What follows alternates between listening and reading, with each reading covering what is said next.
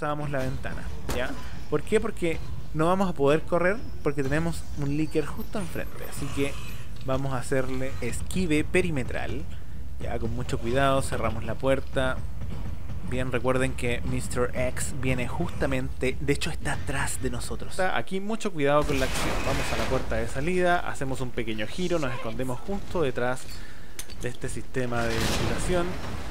Tiramos una granada al momento en que Birkin saca la mano. Esperamos algunos 5 segundos. Básicamente son 3 golpes que da la puerta. En el tercero ya va a tirarle y le damos en el ojo. Una vez que le damos, salimos directamente, le disparamos con la lanzagranadas, cargamos el arma, tratamos de darle unos 2 o 3 balazos más. Él viene por nosotros, esperamos a que se acorrale en la esquina para darle otro balazo más. ¿Qué tal, mis queridos speeders? Bienvenidos al canal. Por favor no se vayan porque el día de hoy tenemos una run perfectamente excelente. Así es, señores, vamos a jugar Resident Evil 2 en su dificultad hardcore, obteniendo un rango S+. Y por supuesto vamos a jugar con Claire Redfield escenario A. Así que, bueno, espero que lo disfruten. De más está decir que no cortaremos las cutscenes, ya que este es un video tutorial e informativo. Así que, sin mayor dilación, vamos a comenzar. For the games to begin, gladiators draw their swords, form their ranks for Armageddon. Chicos, los dejaré por un par de minutos y por favor quédense y pongamos atención a la cinemática. Luego de esto, de verdad, vamos a disfrutar muchísimo. She was staggering, you know, so I figured she was drunk. Whoa. Okay, tell us, be honest now, how many drinks did you have? No, man, I barely had a buzz on. Oh, come on. Look, just listen, all right? She got closer and I got a good look at her. You had to see her eyes, her nose, her whole face. It looked like it was rotting. Yeah. She looked like a corpse, like a walking corpse, man. Sounds like my wife. I've never seen anything like it. I haven't been able to sleep since that night. All right, calm down, buddy, calm down. Just, hey, you gotta stay strong, okay? Don't give in to fear out there, right? Yeah, well, you got that right. If you freeze up around these things, they'll sink their teeth in you. I should attack somebody. Oh, come on. Just getting good.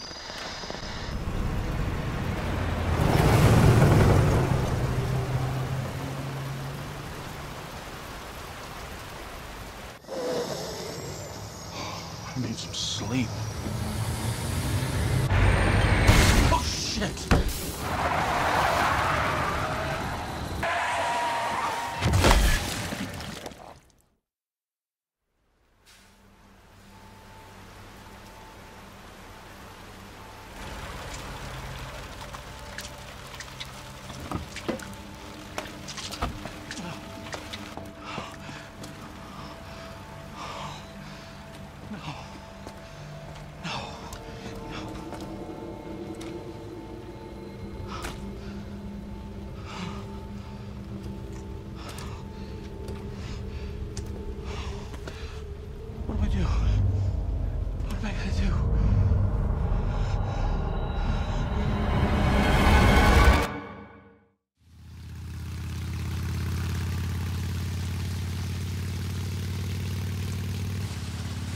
Yeah, I'm almost there. You know me, I'll be fine. Sounds good. I'll be back as soon as I find Chris. Bueno, mi gente, estoy aquí de nuevo con ustedes. Bien, en este increíble run, lo que vamos a hacer es lo siguiente. Vamos a jugarla, como les comentaba, en dificultad hardcore, obteniendo el rango S+. Ahora, ¿cuáles son los impedimentos que tenemos? Los siguientes: no vamos a usar ninguna arma bonus, en este caso, ¿ya? Por lo tanto, vamos a jugar de forma tradicional. Asimismo, tienen que quedarse a cada batalla, señores, porque la idea nuestra es reventar a William Birkin. Así que, por favor, Hello? quédense porque va a valer completamente la pena. Bien, vamos por parte. Ya comenzamos con Claire. Y la idea es avanzar por este pasillo, evitar a este caballero, ir hacia el final. Y bueno, nos vamos a encontrar con una abominación. O sea, un zombie, señores. Pobre policía.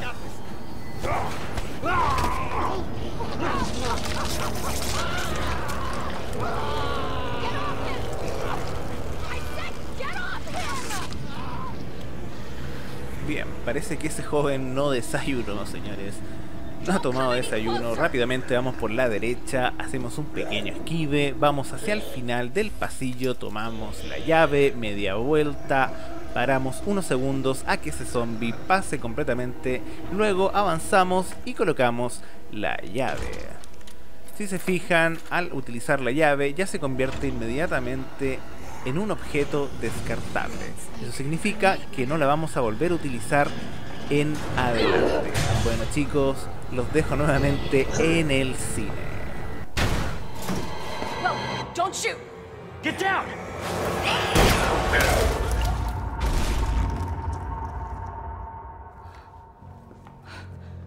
We gotta get out of here.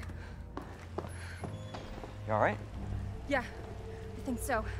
Thanks. You can thank me later, when we're safe. Really should.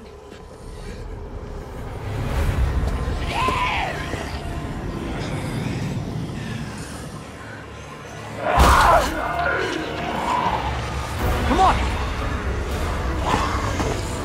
Get in! Hold on.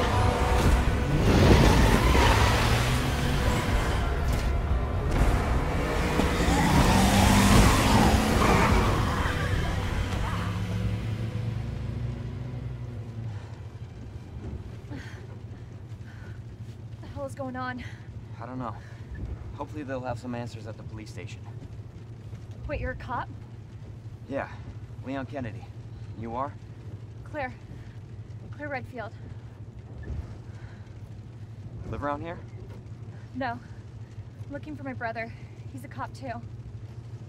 Well, it's a good thing we found each other. I don't know what to expect anymore. Bueno, mis queridos speeders o suscriptores de este gran canal. Bueno, si no están suscritos ya saben lo que tienen que hacer. Y si bueno, no les gusta este gran video o esta gran run, inmediatamente se desuscriben, señores. Aquí nadie está obligado a estar suscrito. Pero bueno, si quieren que WrightSpeed les siga trayendo esta calidad de vídeos, ya saben cómo colaborarle. Bueno, aprovecho esta instancia para comentarles que en esta run, como vamos a sacar la calificación de S+, es necesario pasar el juego antes de las 2 horas y media. Y considerar muy importante no grabar más de 3 veces. Así que, bueno, WrightSpeed, como siempre piensa en ustedes, va a tratar de dejarles al menos 1 hora de margen adicional para que más o menos, si intentan hacer lo mismo que nosotros, sí o sí obtengan el rango S+. Bueno, continuamos viendo entonces, señores, y ya les sigo contando, así que pongamos atención. Due to the citywide outbreak, you were advised to take shelter at the Raccoon City police station. Free food and medical supplies will be provided to everyone in need. Oh my god, this is so unreal. Police station's not much farther. They'll know something. Yeah, but what if we're the only ones? What if there's no survivors? No, there's survivors. It's a big city. There has to be.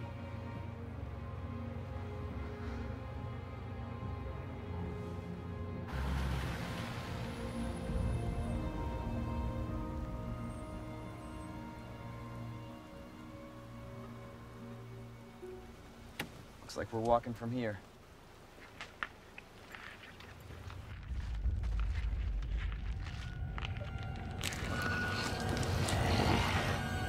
More like running. Yeah, good call. Leon, we gotta back up.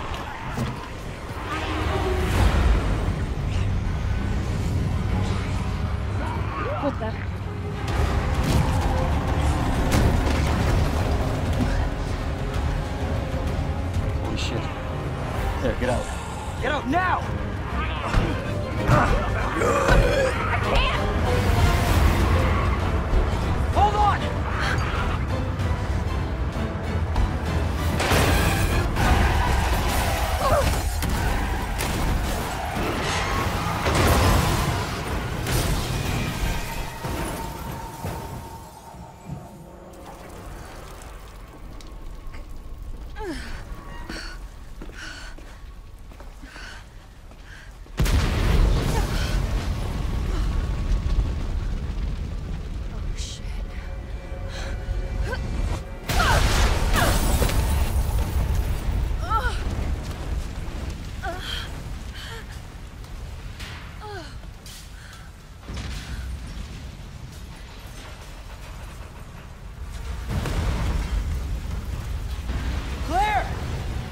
Are you okay? Yeah, I'm all right. How about you? I can't stay here. It's not safe. Oh, shit. Go on ahead. I'll meet you at the station. Ok. Bien, señores, nos ponemos en materia y lo que vamos a hacer ahora es ir directamente a la RPT, o sea, a la comisaría de Raccoon City. Nos comentan que al parecer nos podemos refugiar allí, así que para allá vamos. Bien, pero chicos, ustedes están conmigo, así que ya están refugiados. Refúgense en esta run, señores, que en realidad no nos va a importar absolutamente nada, ya lo van a ver.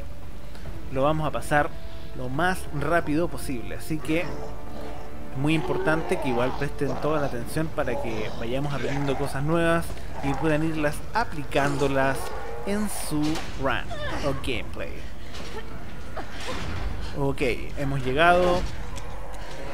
Al parecer esta sección no ameritaba demasiada explicación. Entonces, corremos de manera vertical para ingresar finalmente a la comisaría. Antes de virar a la derecha, recogemos este sprite de primeros auxilios, que ya nos están explicando cómo usarlo, pero bueno, vamos a organizarlo, no lo vamos a utilizar, así que lo ingresamos al baúl.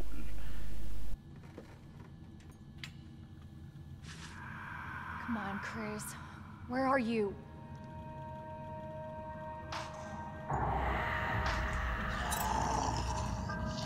Oh shit. They're inside too. David, Marvin, you there?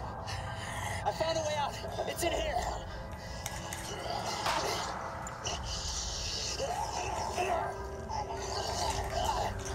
Send reinforcements. East hallway.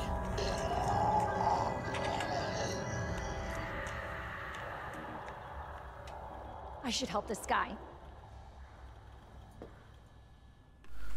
Bueno, retomamos nuestro camino y ahora sí viramos a la derecha donde les comenté. Pasamos por debajo de esta reja.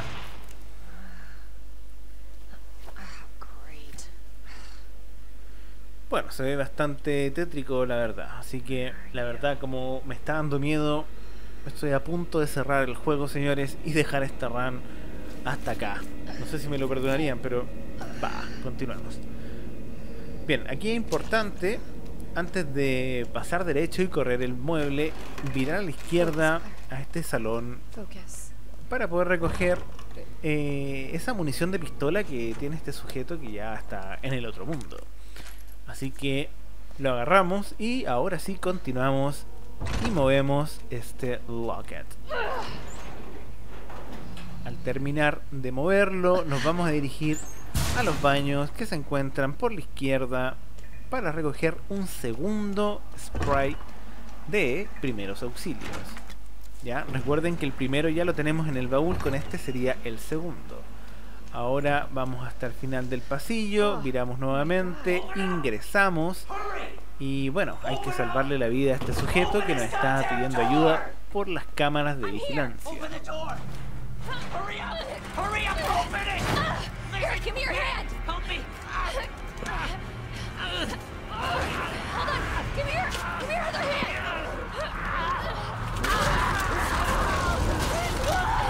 It's okay, I got you!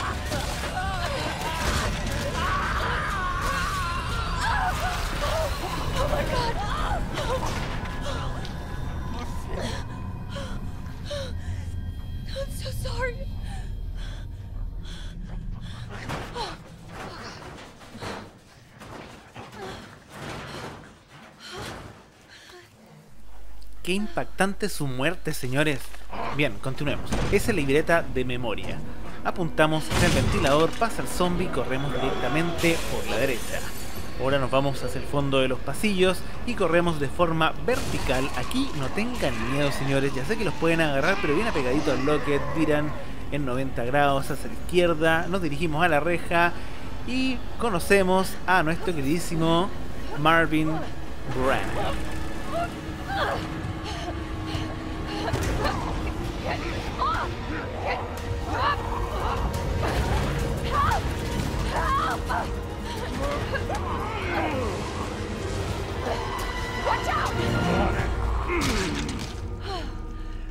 You all right? Yeah. You're safe. For now. Marvin Branagh. Thanks. Obviously someone taught you well. Yeah. I know how to take care of myself. Come on.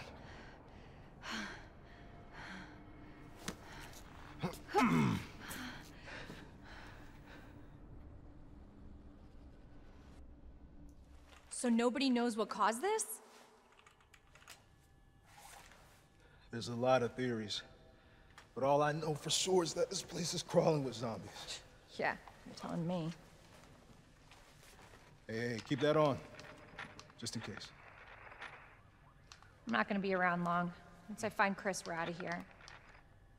You really Chris's sister? Yeah. Why? Did you find something? He's on vacation. Europe, I think. Left weeks ago. Vacation? That's great news. Well, I've got more for you. Looks like there might be a way out through this secret passageway. Good.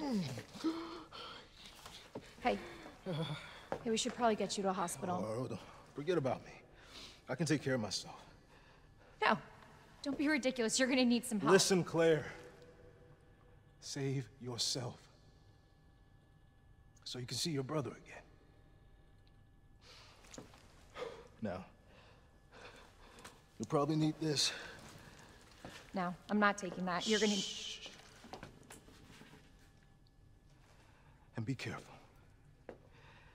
If you see one of those things, no matter who they were, you can't hesitate. Take them out if you can.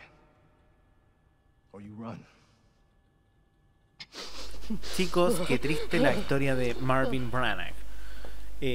Aprovecho de comentarles, bueno, lo que tenemos que hacer ahora, primero que todo, es que ir con el cuchillo y poder desactivar el panel eléctrico para poder subir la nueva reja. Pero mientras hacemos esto, voy a comentarles de que los sucesos de Resident Evil 2 van muy de la mano a los de Resident Evil 3, ¿ya? Los Resident Evil 2 y 3 concluyen, digamos, dentro de la misma línea de tiempo, ¿ya? Mientras estamos con Claire o Leon aquí en la comisaría, Jill Valentine está arrancando de Nemesis. O sea, más o menos de eso se trata todo esto. Bien, también es importante considerar que a Marvin Branagh lo muerde nuestro compañero Brad Vickers, ¿ya? Entonces, él era... Por eso le comenta eso a Claire Redfield. Porque sea quien sea, si está infectado debe correr o matar al sujeto. Sea lo que sea, ¿ya? Entonces, era como un poco la experiencia que nos quería dejar Marvin Branagh. Muy noble de su parte. Bien, continuamos con la run. Entonces, recogemos el mapa de la comisaría, subimos por la ventana y podríamos decir que aquí recién comienza el juego. Con mucho cuidado, viramos hacia atrás, recogemos municiones de pistola, media vuelta y desde lejos apuntamos a la cabeza de ese zombie.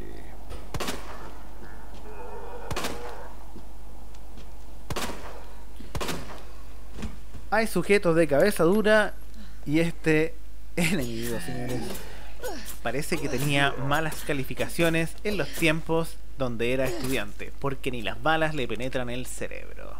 Ok, bien, este se está haciendo el dormido, pero realmente hay que sacarlo de encima. Un excelente headshot. Y bueno, continuamos hasta el final.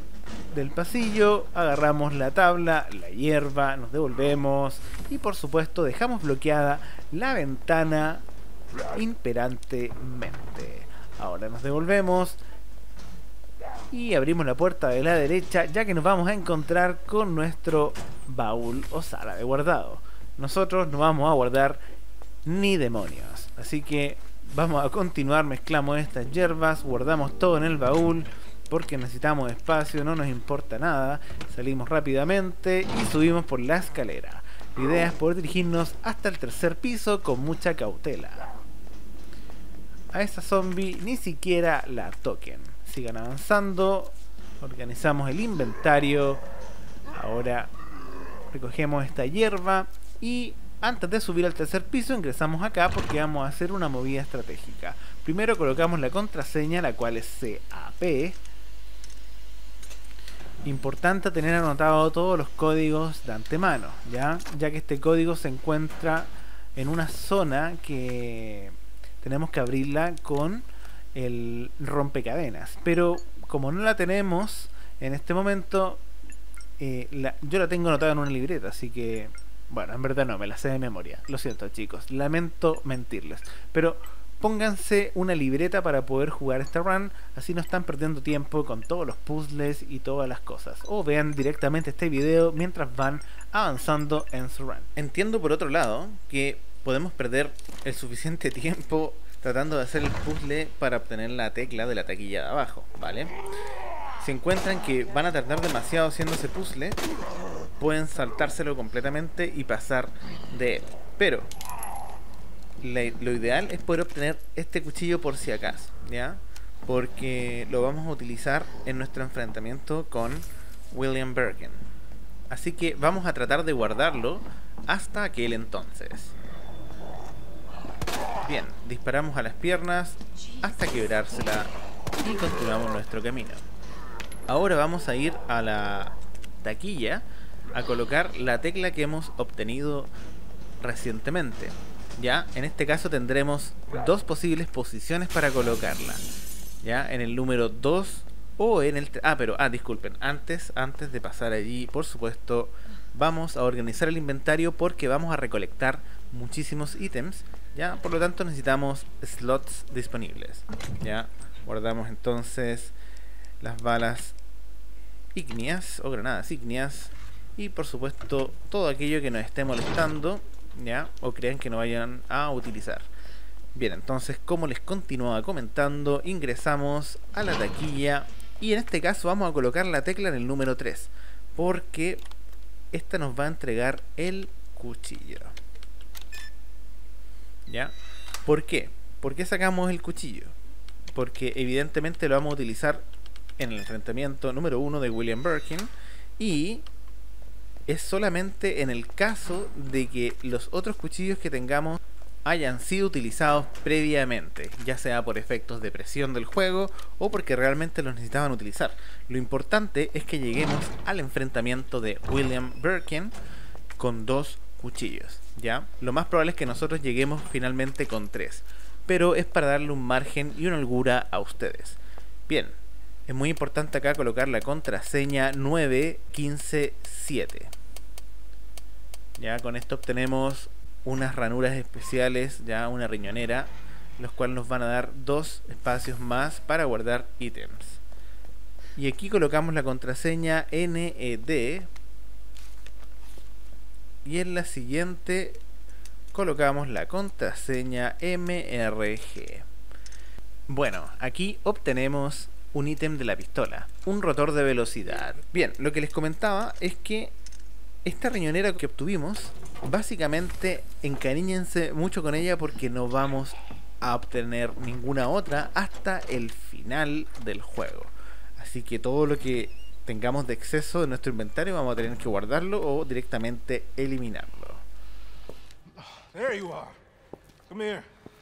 What is it? Take a look. Oh my god, he made it! You know him? Yeah, it's Leon. Kennedy, I think? The rookie. Thought he looked familiar. You can make it to that courtyard. The 2nd floor, east side. Okay. Thanks, Marvin. I'm on it.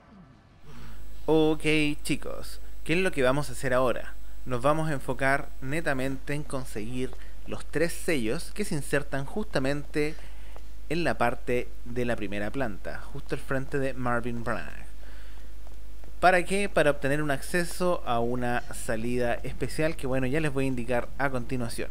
Pero vamos a partir por dirigirnos a este pasillo del fondo para obtener las balas de pistola y, muy importante, con nuestra llave de picas vamos a dar acceso a la puerta de la biblioteca, pero sin ingresar a ella. Solamente la vamos a dejar abierta con el fin de poder descartarla más tarde, ya que nos faltaría solo una puerta más. Ahora, para obtener nuestro primer sello, nos tenemos que basar en los códigos o en las combinaciones que nos entregaron en esa libreta, ¿se acuerdan? Cuando tuvimos que salvar al policía que nos pidió ayuda por las cámaras de vigilancia. Pero bueno, básicamente tienen que revisar ahí las combinaciones. Ya vamos a poner entonces nuestro primer sello y vamos viendo qué es lo que pasa. Pero antes vamos a dejar en nuestro baúl todo aquello que no vayamos a utilizar. En este caso los cuchillos por el momento. Así que lo vamos a guardar para la situación que les comenté anteriormente. Bueno, sin más, ingresamos el primero.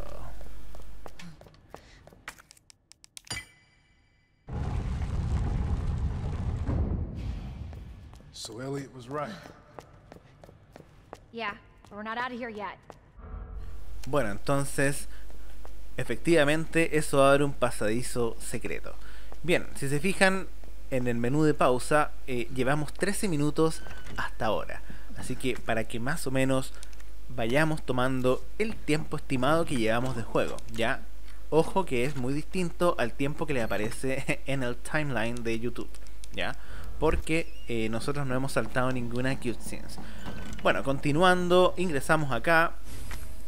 Obtenemos esa tarjeta que nos permite desbloquear, digamos, una lanza granada que vamos a obtener en la casilla de la primera planta. Bueno, aquí nos vamos a encontrar nuevamente con el señor Leon Scott Kennedy, así que los dejo en esta gran escena. Hey! Claire? Leon! I'll be right there!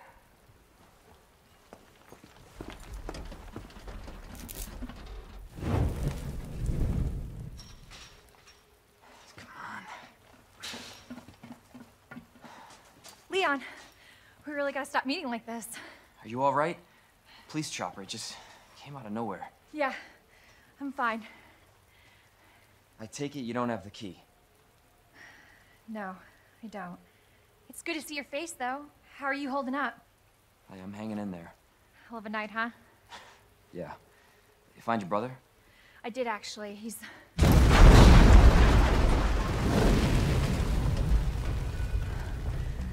Just when you think it can't get any worse. Leon, you should get going. Don't worry about me. Just get yourself to safety. No, Leon, seriously, they're getting through the fence. Please, just go. We're gonna make it. Both of us.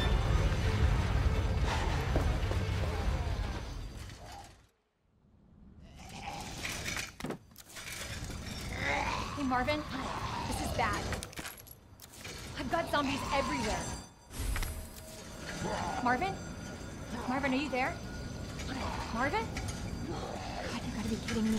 Bueno, obtenemos la tabla, en este caso que está a nuestras espaldas, luego el cortacadenas, una pieza fundamental que vamos a utilizar a continuación. Bien, con mucho cuidado le hacemos el quita a ese zombie que debería haber estado al fondo del pasillo, pero nos quería sorprender, parece. Cortamos la cadena, rápidamente ingresamos, viramos a la izquierda, obtenemos los ítems que están al paso y bloqueamos la ventana.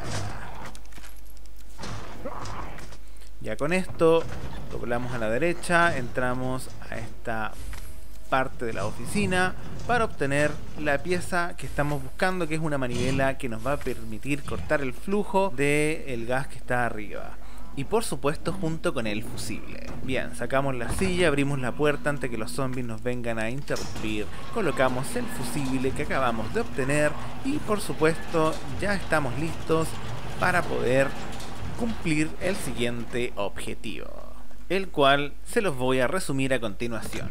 La idea es poder irnos por el pasillo oeste de la comisaría, ya entrando para cortar la cadena, la última que nos queda, la que estaba bloqueada. ¿Se acuerdan donde obtuvimos el mapa de la comisaría? Justo en esa sección saltamos por la ventana, pero antes de virar, en este caso la puerta del frente, había una cadena que teníamos que cortar. Para allá vamos.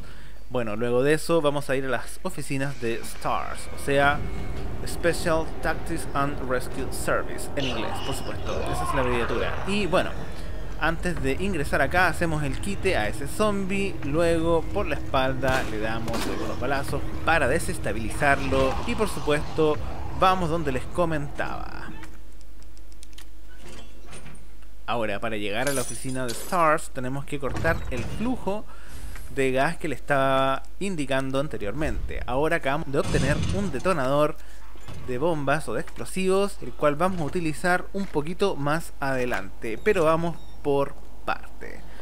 Ahora es importante que vayamos por el lanzagranadas, ya que tenemos la tarjeta con nosotros y no queremos que nos utilice espacio, así que de cierta manera estamos gestionando nuestro recorrido de manera óptima y no perder el tiempo, ¿ya? O sea, no nos estamos dando vueltas tontas, sino que tenemos claro cuáles son nuestros recorridos para optimizar los tiempos de la mejor manera, ¿ya? Entonces, ahora subimos directamente a la segunda planta, donde vamos a utilizar la manivela y cortar el flujo del gas. Antes de eso, nos dirigimos al baúl para organizar el inventario y todo lo que no vayamos a utilizar lo ingresamos. Ya, como estamos seguros de que probablemente no nos van a tocar, todo lo que son los ítems curativos los dejamos en el baúl. Bien, subimos las escaleras entonces y nos dirigimos donde les estaba comentando.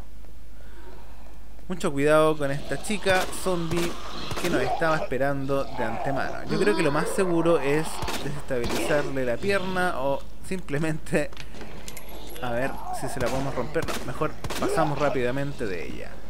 Bien, entonces continuando con el plan, hacemos lo indicado. Ya al cortar el flujo avanzamos rápidamente. Solo abrimos la primera taquilla para obtener esa pólvora. Luego la granada ígnea. Ahora nos vamos a encontrar con un Leakers, el primero.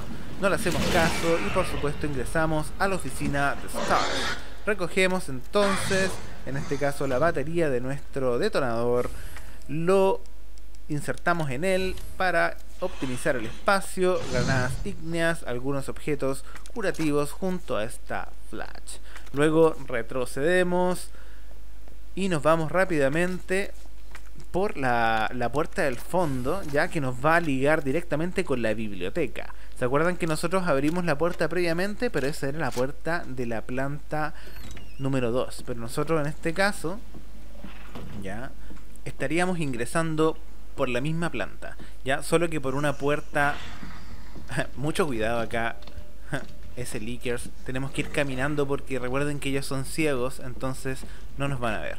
Bueno, aquí dos cosas importantes. Tenemos preparadas o cargadas nuestras granadas ácidas, ya, porque las vamos a utilizar justo a continuación.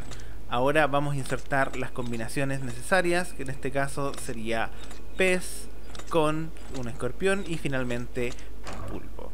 Ya, les comento lo de las granadas ácidas porque a los zombies que están en la biblioteca los vamos a eliminar a todos, ya que más adelante nos van a fastidiar para nuestro recorrido. Así que no escatimen en gastos y por favor reviéntelos a todos. Ya. Idealmente es una granada ácida, luego rematan con pistola o cuchillo. Asegúrense siempre de que estén bien muertos, ya que puede pasar la situación de que nos pillen desprevenidos y por supuesto nos muerden, nos quitan mucho daño. Recuerden que estamos jugando en la dificultad hardcore, por lo tanto no podemos confiarnos. Bien, entonces esa es la estrategia. Granada ácida para quitarles mucho daño, para que se les revienten las extremidades, luego caigan al piso y lo rematan con balas de pistola, de las cuales tenemos bastante. Y bueno, no escatimemos en gasto porque realmente vale la pena. Necesitamos todo este sector o toda esta área despejada porque más adelante nos va a pasar una situación un poco tensa y vamos a necesitar espacio, ¿vale? No quiero spoilearlos, aunque, bueno, ya probablemente los más experimentados ya saben de qué estoy hablando. Bueno, matamos entonces a la última unidad que se encuentra acá en la library.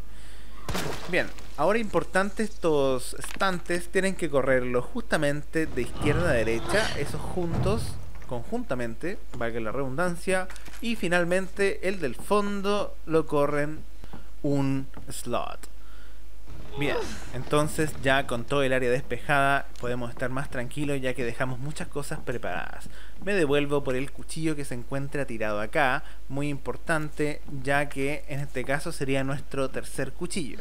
Ya les doy la localidad de los cuchillos porque evidentemente se podrían haber gastado uno, que de hecho tienen el permiso para hacerlo si es que lo necesitan. ¿Ya? Bueno, ingresando entonces acá al tercer nivel, vamos a ingresar entonces nuestros explosivos, pero rápidamente nos acercamos a la puerta junto con el estante, porque cuando eso explota, el estante cae y nos sella el acceso, por lo tanto nos dejan cerrados y la vuelta que nos tenemos que dar es un poco más larga de lo normal. Bien, escuchen el sonido del leakers, nos está esperando, pero ustedes tranquilos. Vamos a tomar entonces nuestra última pieza ya del puzzle, en este caso sería nuestro tercer sello. ¿Ya? La combinación sería mujer, flecha y serpiente. Bueno, finalizando entonces con nuestra combinación y obteniendo la pieza de puzzle, viramos a la derecha ya que nos aparecen leakers, hacemos algunos movimientos en zigzag, abrimos la puerta y nos libramos de él. A veces para irnos a la segura es necesario tirar flash. Bueno, acortamos camino, aprovechamos de romper ahí lo que es el piso, que siempre se rompe cuando nosotros viramos hacia esa dirección, pero lo utilizamos para cortar camino a modo de atajo, digamos. Bien, ahora recuerden que tenemos entonces los dos sellos, los vamos a ingresar directamente entonces para poder acceder a la salida emergente que nos indicaba el señor Marvin.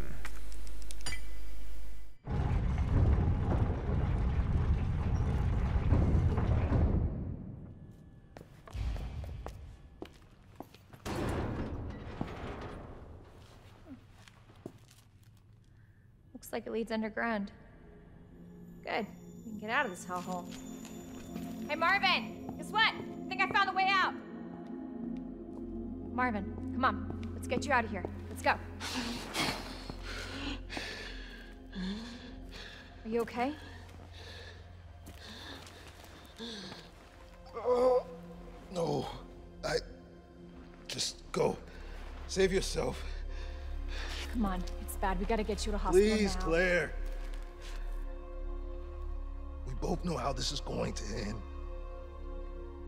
Get out of the city. I can't just leave you here. Claire, please, go. Do this for me.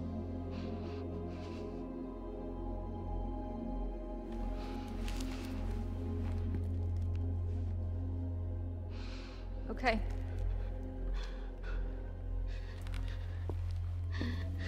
Hey, Marvin. Thank you.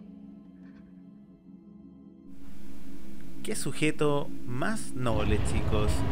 Qué lástima el destino que le ha tocado. Eso pasa por confiar en un ser infectado. En este caso sería su compañero de trabajo, Brad Vickers. Bueno, señores, ¿qué es lo que vamos a hacer ahora? Vamos a organizar nuestro inventario porque llegó el momento. Vamos a enfrentarnos a William Birkin por primera vez.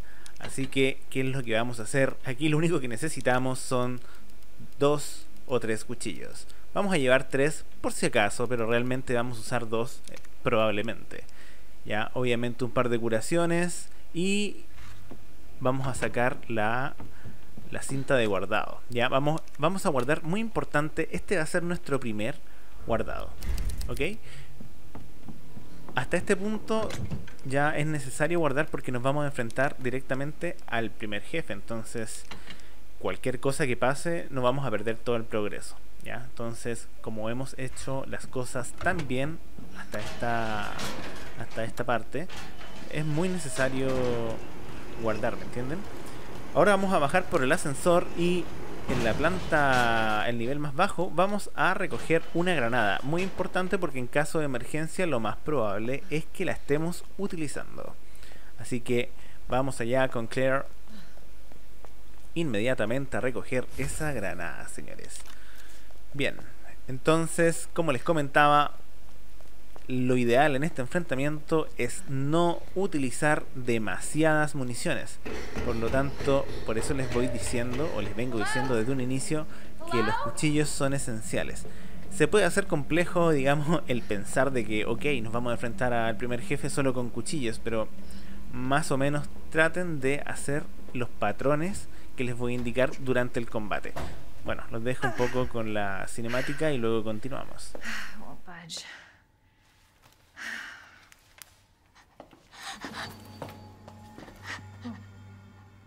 Hello? Hey. It's okay. I won't hurt you, I promise. Do you need help? Here, you can take my hand. You need help. I'm sorry, I can't understand you. You need help. Why?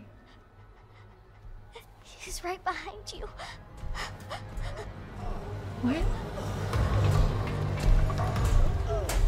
Oh my God.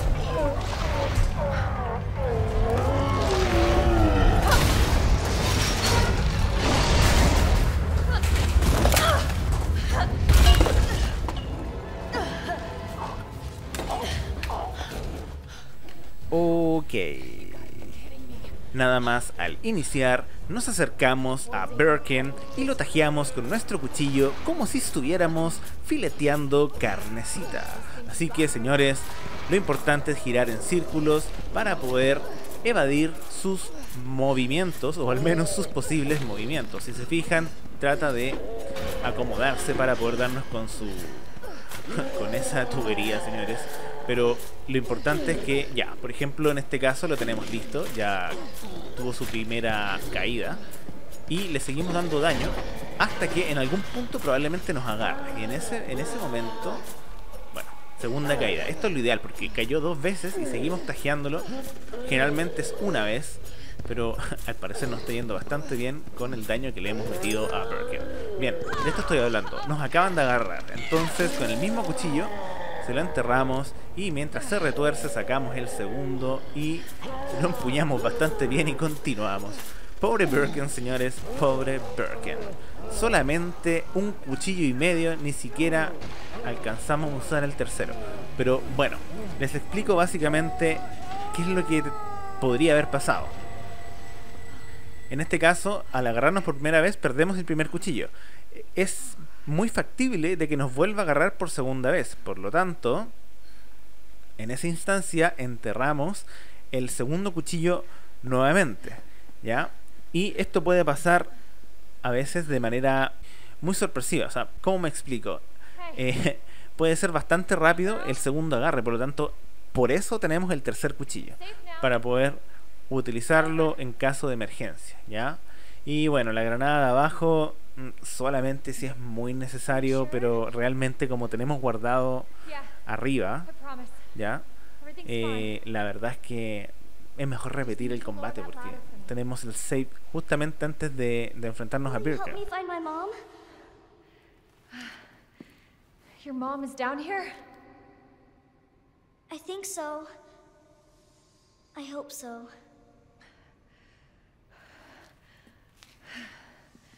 Yeah. Of course. I'll help you.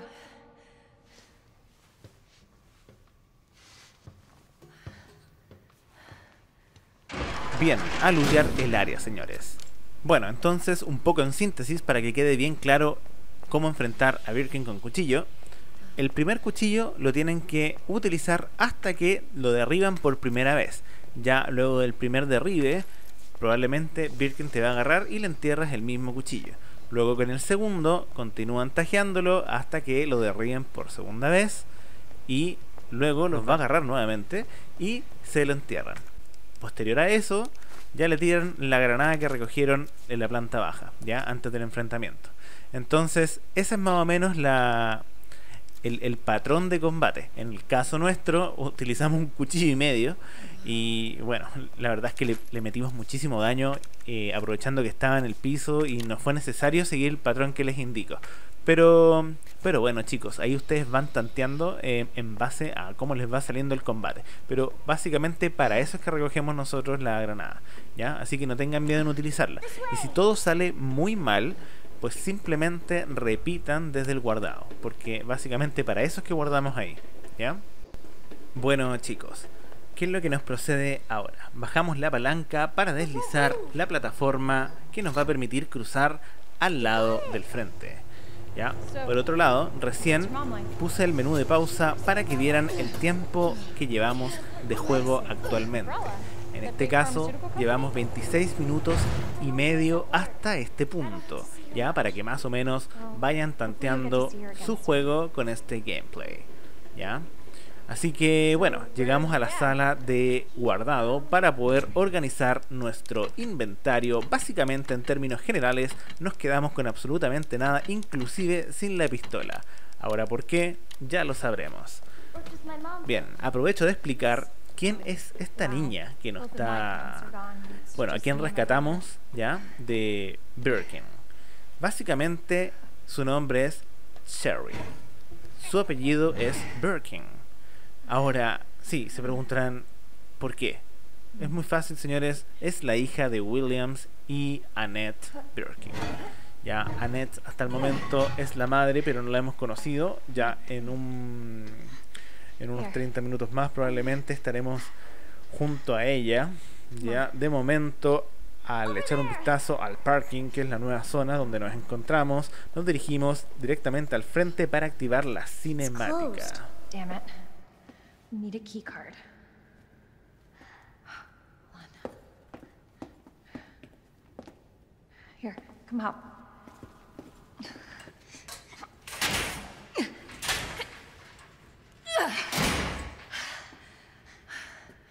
And you're sure this is the way? This is how my mom took me last time. Sherry? I've been looking everywhere for you, Sherry. Brave little girl to leave your house in the middle of this mess. On the ground, hands behind your head. You can't be serious. On the ground, now. Sherry, tie her hands. Why are you doing this? Shut up. Tie her. Okay then. You tie her up now, or she dies.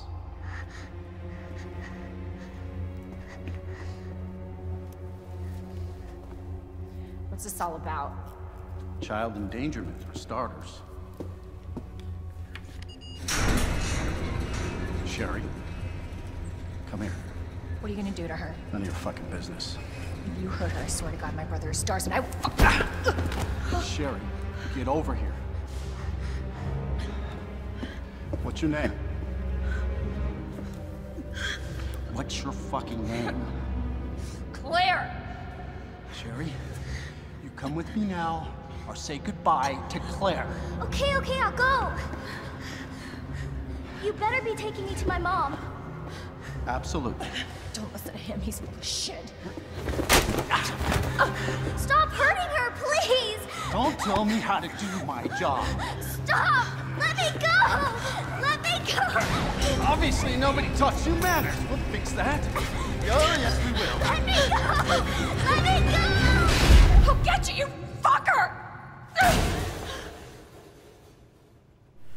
Bueno, mi gente, acabamos de conocer al jefe de la RPD, el señor Irons.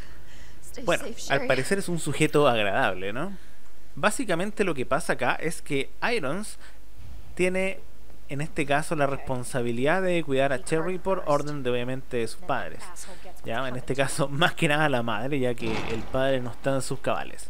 Ahora, es la forma de haber intervenido. Eso lo evaluarán nada más que ustedes, chicos. Pero bueno, continuando entonces, concentrándonos en nuestro gameplay, vamos con Claire entonces a coger esta munición solamente del lanzagranadas, o sea, las granadas incendiarias, y continuamos. Ya solamente venimos a eso y a coger la caja que nos va a dar una nueva arma, ya que se encuentra acá justo en el parking. Entonces vamos a ella, la abrimos inmediatamente y presionamos el botón. Ahora aquí surge la respuesta de por qué dejamos hasta la pistola en el baúl. Porque básicamente aquí tenemos una nueva arma, la cual nos va a acompañar algunos minutos por lo menos. Bien, ya aquí recién nos ponemos serios. Si se fijan acá al fondo nos encontramos con un Lakers. Ya, mucho cuidado. Aquí vamos al final, cogemos la hierba azul y justo en este punto, después de mezclar las tres hierbas, ya que, bueno, ya les voy a explicar para qué sirve, pero lo importante acá es poder ir con muchísimo cuidado, ya que recuerden que estos enemigos son ciegos. Por lo tanto, si vamos con cuidado a este paso, siempre caminando, no nos van a detectar, ¿ya? Y no caigan en desesperación cuando hagan algún leve movimiento o sientan que les van a dar un zarpazo, ya que es meramente un engaño. Bueno, al ingresar acá, agarramos esta hierba roja para continuar entonces al penúltimo locket, ¿ya? Para poder sacar la llave de diamante. Ya, con mucho cuidado la cogemos, media vuelta y continuamos. Un par de balazos en la pierna, bueno, al parecer fueron más de un par, pero el sujeto tenía que caer, es lo importante, y repetimos el proceso. Mientras repetimos el proceso, les voy a explicar. Bueno, fíjense que acá pareciera que nos van a dar, pero ustedes tranquilos, solamente pasan. Bueno, nos vamos a encontrar con un tercero justo a la salida. Bien, mismo procedimiento, pero lo importante acá es lo que les voy a explicar ahora. Recuerden que la mezcla de la hierba verde con la hierba roja nos da un máximo de curación, ¿ya? A diferencia de consumir solamente una hierba verde que nos cura una pequeña fracción de vida, ¿ya? En este caso, cuando la mezclamos con la roja, nos cura bastante. Ahora, si dentro de la mezcla ya añadimos la hierba azul, tenemos dos factores adicionales. La primera es que aparte de curarnos a tope la vida, nos deja con un escudo temporal, ¿ya? Básicamente este tiene un cierto cooldown, ¿ya? Más o menos dura como un minuto el escudo dando protección, ¿ya? Y al mismo tiempo, si en el caso que tengamos un estado de envenenamiento, lo cura inmediatamente, ¿ya? Lo mismo si mezclamos una azul con una verde, también nos cura el estado de envenenamiento y nos da un poco de vida. Ahora, ¿podemos mezclar una azul con una roja? Efectivamente, solo sirve para curar el estado del envenenamiento, ¿ya? Entonces esas son las mezclas de las hierbas en detalle. Bien, vamos a continuar entonces para el segundo round en la RPG, ya que nos estamos devolviendo a la comisaría. En este caso vamos a entrar directamente a la oficina del señor Irons, donde vamos a dejar la mayoría de nuestros ítems, ¿ya? Porque de aquí en adelante vamos a necesitar muchísimo espacio, ¿ya? En este caso realicé una mezcla de pólvora normal con una ¿cómo se llama? Pólvora especial para poder generar balas o granadas ácidas, ¿ya? Conseguimos la llave de corazón, la sacamos obviamente del cuadro, y lo que vamos a hacer ahora es salir a buscar justamente en ese panel que vimos a la derecha unos componentes electrónicos, ya en realidad es un nuevo puzzle. Bien, Saliendo por acá, ponemos o hacemos utilidad por primera vez de nuestra llave de corazones. Subimos al segundo nivel, ya, donde vamos a recolectar algunos ítems relevantes, ya, como por ejemplo en este locket muy importante esa granada cegadora. Aquí balas de pistola, ingresamos, y para derribar a los zombies que están al interior, para no perder mucho tiempo, ya saben lo de siempre, granadas ácidas. Esperamos que se desintegren, rematamos con la pistola. Fíjense que esta arma, la nueva pistola, tiene un láser, ya, que nos permite poder apuntar con mejor precisión. De cualquier manera, no se enamoren mucho del arma porque voy a estar solamente un rato con ella. Ya, básicamente, bueno, ya les voy a explicar en su momento por qué la voy a usar solamente un rato, ¿ya? Bueno, ingresamos acá para encontrar nuestro primer componente electrónico. Ya nos llevamos el cuchillo. Y muy importante, esas granadas las vamos a ir a buscar cuando vengamos de vuelta, ¿ya? Pero si nos llevamos la hierba azul, miento. Esta hierba azul no debía haberla cogido. Voy a tener que hacer el espacio para poder llevarme el engranaje. Bueno, de cualquier manera no va a ser muy relevante para nuestro caso. Ya, nos llevamos entonces el engranaje. Les sugiero que en este caso, en el caso de ustedes, dejen la hierba azul y las balas de granadas incendiarias. Ya, cuando vengan de vuelta, ahí recién las recolectan. Básicamente la sugerencia hace relación a que el engranaje ocupa 2 slots, por lo tanto es muchísimo espacio. No van a alcanzar de cualquier manera aunque quieran llevarlo de inmediatamente con ustedes. Bien, ingresamos acá nuevamente a la oficina para poder dejar en el baúl todo aquello que no vayamos a usar y dejar obviamente los espacios necesarios para lo que viene a continuación. Subimos por las escaleras. Esa tabla la vamos a dejar porque no tiene ninguna utilidad para nosotros. Abrimos la puerta y cogemos la escalera. Ya, si se fijan, llevo muy pocas balas, ya, por no decir ninguna. Vamos a utilizar las que acabo de recoger para pasar toda esta área, al menos hasta encontrar el segundo componente electrónico. Vamos a ver si es posible, chicos. Pongámonos un desafío. Ya, aquí vamos corriendo, nos vamos a encontrar probablemente con unos zombies, pero si siguen esta velocidad, van derecho hasta el final. Girar la manivela, un pequeño balazo en las piernas. Ya, primera bala. Vamos que se puede. Primera bala. Tenemos que terminar la zona de la RPD solo con las 6 balas que nos quedan. Bien, como hemos cambiado el flujo del agua, la activamos ahora sí para apagar el incendio. Y cogemos la hierba roja. Estamos casi a full en el inventario nuevamente. Luego nos encontramos con un sujeto demasiado agradable para nuestro gusto. Le hemos quitado el sombrero. Hemos dado el gusto de poder utilizar una bala en eso, señores. Pero va a ser suficiente. Solo era un gustito. Bien, nos vamos entonces. Siempre es importante hacerle la 314 para poder ganar espacios y poder continuar con nuestro recorrido, ¿ya? Ahora, si se dan cuenta, esta área ya es conocida, así que vamos a bajar desde el segundo nivel de la comisaría, ¿ya? Hacia el primero. No sé si recuerdan esta parte. Es el hall principal en definitiva. Ya, recuerden que tenemos 5 balas con nosotros y tenemos que terminar, así es, señores, tenemos que terminar toda esta parte con esas 5 balas, porque no vamos a pasar ni por un segundo al baúl. Continuamos entonces, ingresamos desde la oficina de Leon Scott Kennedy. De hecho, ahí está el welcome. Ya, le están dando la bienvenida a sus amigos. Y bueno, mucho cuidado acá porque nos vamos a encontrar con un Lickers, ya, pero vamos despacito, ingresamos acá.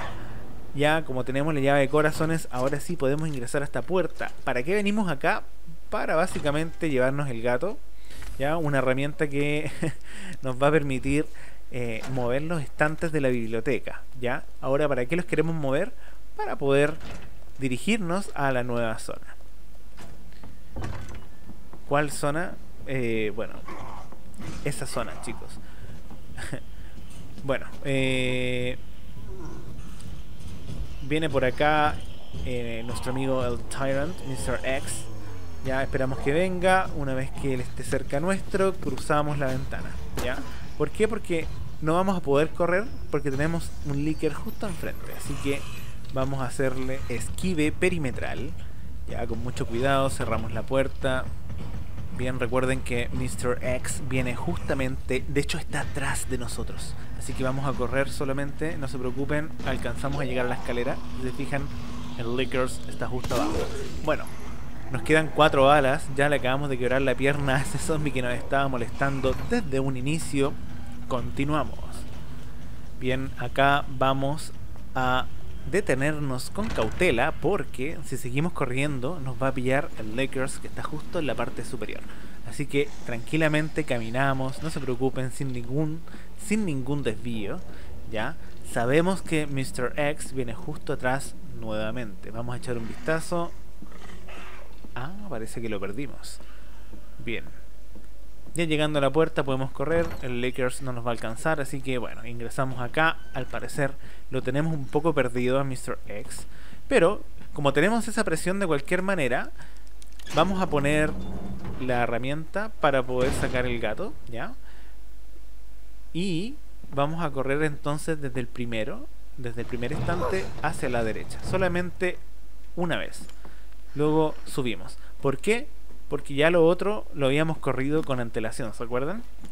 Esa es la gracia de haberlo hecho con anterioridad, porque en este caso, como tenemos la presión de Mr. X justo a nuestras espaldas, ya no va a ser necesario mayor maniobra. Con mucho cuidado cruzamos la puerta. Si lo hacen a esta velocidad, no los van a agarrar. Ya ponemos entonces la primera pieza del engranaje para que bajen las escaleras. Continuando entonces, la retiramos y vamos a subir inmediatamente. Ya en el segundo piso tenemos que colocar nuevamente una pieza de engranaje, ¿vale? La cual sería justo acá, esta pequeña. Ya, pero colocamos la grande, en este caso arriba, la dejamos puesta y la pequeña que acabamos de sacar la vamos a colocar justo acá a la bajada de la escalera. Ya con eso terminamos el puzzle y nos va a soltar la última pieza del panel eléctrico. ¿Ya?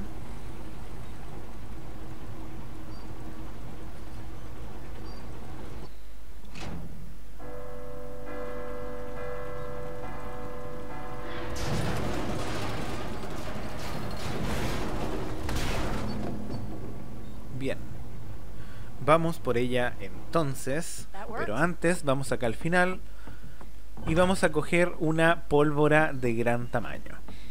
Ya, esta la vamos a utilizar más adelante, así que la llevamos con nosotros. Probablemente la vamos a usar bien al final, así que esa va directo al baúl. Ya. Bien, vamos entonces por la última pieza del panel eléctrico para hacer su puzzle. Recuerden, chicos, que nos quedan 4 balas. Alcanzamos a hacerlo, ¿no? Tenemos un zombie al frente. ¿Valdrá la pena un balazo acá? 2, nos quedan 2. Alcanzamos, señores, alcanzamos. Bien. A solo 2 balas de cumplir la misión, señores. De haber cumplido lo prometido, de pasar toda esta sección con solo 7 balas, señores. Inclusive nos dimos un gustito de dispararle, a sacarle el gorro a Mr. X. Bien, ¿qué teníamos acá? Les había dicho que íbamos a llevarnos de regreso las granadas incendiarias. Ya, de cualquier manera no nos alcanzaba a llevarnos la hierba azul. De hecho, hemos descartado un par en el transcurso de esta sección. Bien, vamos a pasar por última vez al baúl para poder dejar ya organizados nuestros ítems para cuando nos vuelva a tocar con Claire, porque ahora vamos a jugar la sección de Cherry. Ya nos van a trasladar al orfanato. Ya, así que vamos a dejar organizado completamente nuestros ítems. Ya, creo que no se olviden obviamente de sacar las piezas del panel electrónico. Ya, un poquito de balas de pistola y bueno, si necesitan sacan curaciones, pero yo creo que con eso ya estamos. Vamos entonces a poner o realizar el puzzle del panel electrónico. Lo primero es abrir las cajas, obviamente, sacar los artefactos, ya, o el componente, y los vamos insertando, ya que son dos, directamente en el panel, ya. Luego pongan muchísima atención al patrón que les voy a indicar.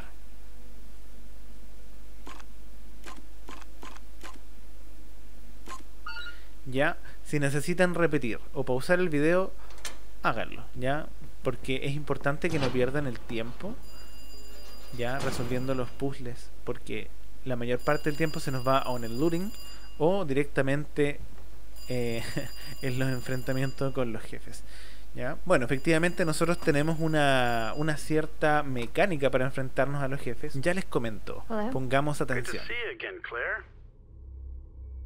We've got unfinished business.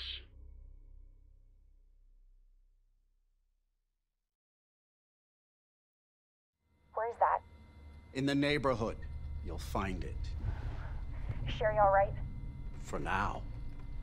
I swear, you bastard, if you hurt her...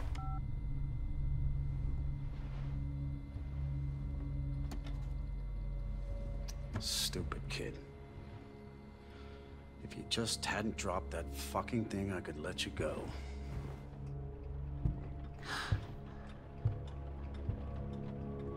Don't worry, Sherry.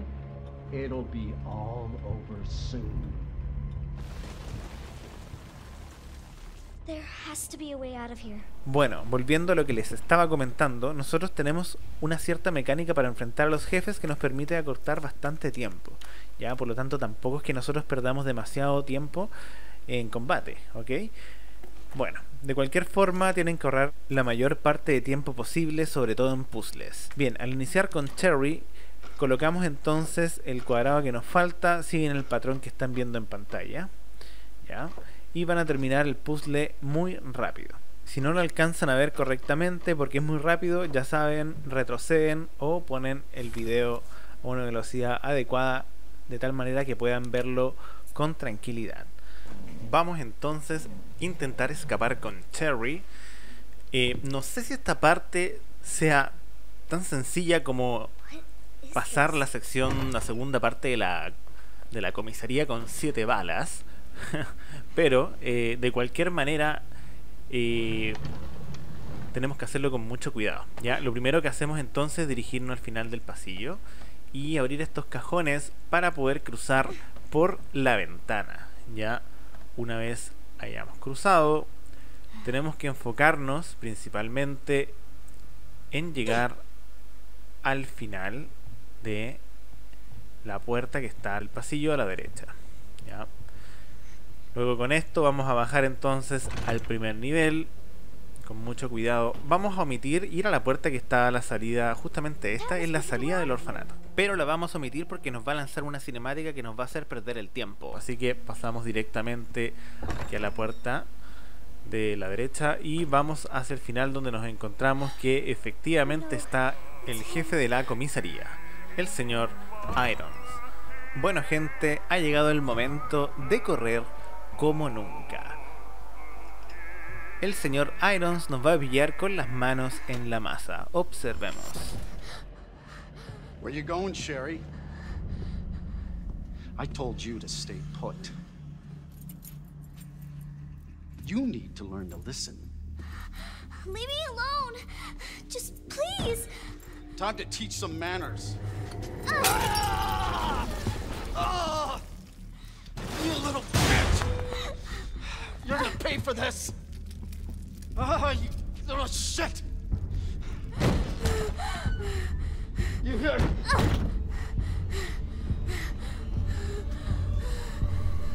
Bueno, después de los sucesos vividos recientemente, al parecer estamos en graves problemas. Así que lo que vamos a hacer es correr a máxima velocidad y por supuesto siempre mirando hacia atrás para más o menos tantear en qué punto se encuentra Irons detrás nuestro. Así que ya entramos al segundo nivel y muy cautelosamente nos vamos a esconder justo detrás de este escritorio, ya mirando por la ventana hacia la derecha para más o menos ver por dónde va caminando o corriendo a su velocidad, por supuesto, el señor Irons.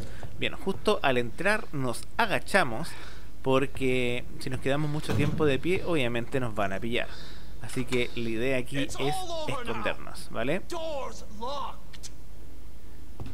Aquí, bueno, la verdad es que si en una de las runs que iba perfecto, por supuesto, les cuento que justo me pilla Irons e inmediatamente tú pierdes la partida. Así que tienen que tener muchísimo cuidado con eso, porque todo el trabajo que hayamos hecho hasta este punto lo vamos a perder. Así que no es gracioso, después de estar jugando varios minutos, perder la partida por algo que en realidad no tiene mucho sentido. Bueno, vemos que Irons entonces pasa hacia el final y luego retrocede, ¿ya? Justo acá vamos a bordear nuevamente el mueble y cuando le das a ese pequeño retorcijón o ataque, bordeamos el pasillo para poder escondernos detrás de esta mesa, ¿vale? Entonces ya con esto, básicamente esta sección está relativamente pasada. Bueno, esperamos entonces pacientemente a que el caballero pase por detrás nuestro y se dirija al baño, ya que claramente está teniendo problemas, fíjense. No deja nada más, no deja de maldecirnos, señores. Pero bueno, ya esto va a pasar. Esperamos que se dirija al baño, por supuesto, con mucha paz en nuestra mente, sin distraernos. No se vayan a mover, chicos, porque cualquier error, ya saben, instant kill, o sea, básicamente parten de nuevo. Bien, ya saltó la cinemática, así que ahí ingresa al baño. ¿Qué es lo que vamos a hacer nosotros entonces? Nos paramos inmediatamente, ¿ya? Y nos vamos a dirigir a la puerta para poder sacar la llave. Una vez la tenemos con nosotros, media vuelta y nos devolvemos, hacemos un giro en 360 grados, volviendo a la misma posición, quizás 350 más o menos. Ponemos la llave, continuamos, ¿ya? Y corremos rápidamente, ya que detrás nuestro va a venir Irons para cortarnos la cabeza, señores. A pesar de que seamos una niña, créanme, no le importa. Bien, entonces seguimos avanzando, abrimos la puerta, ponemos la llave y en este caso la vamos a dejar cerrada para que no nos pille el señor Irons.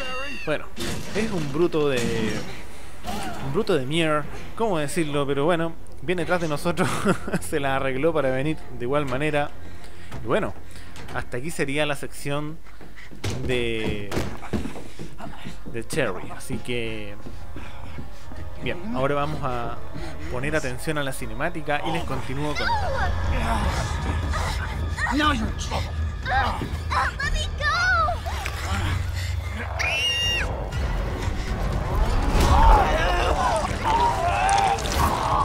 stop!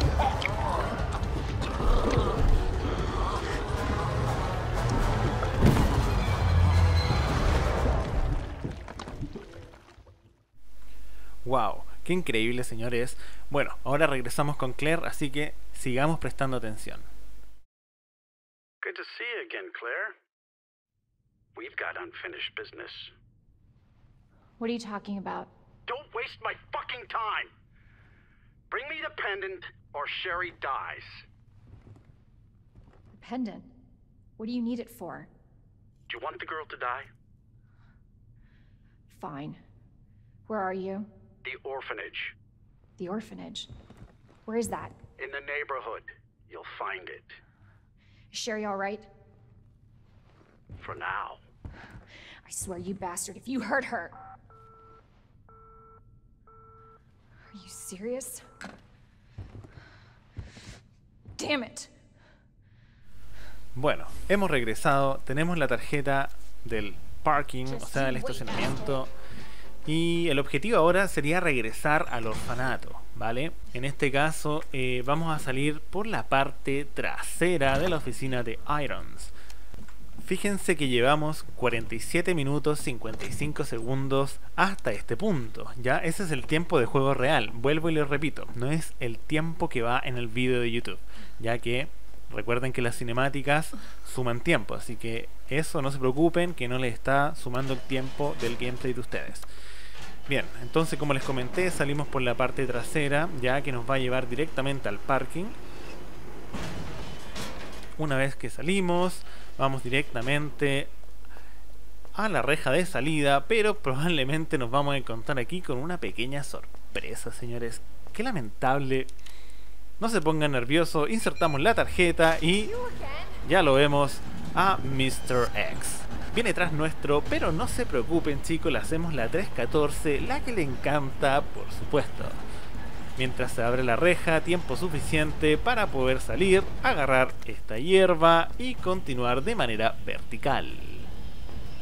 Mucho cuidado que viene tras nuestro. Vamos a hacer un pequeño giro de cámara para poder ver la desesperación. Sentir esa presión, señores, es importante, es la gracia de este juego.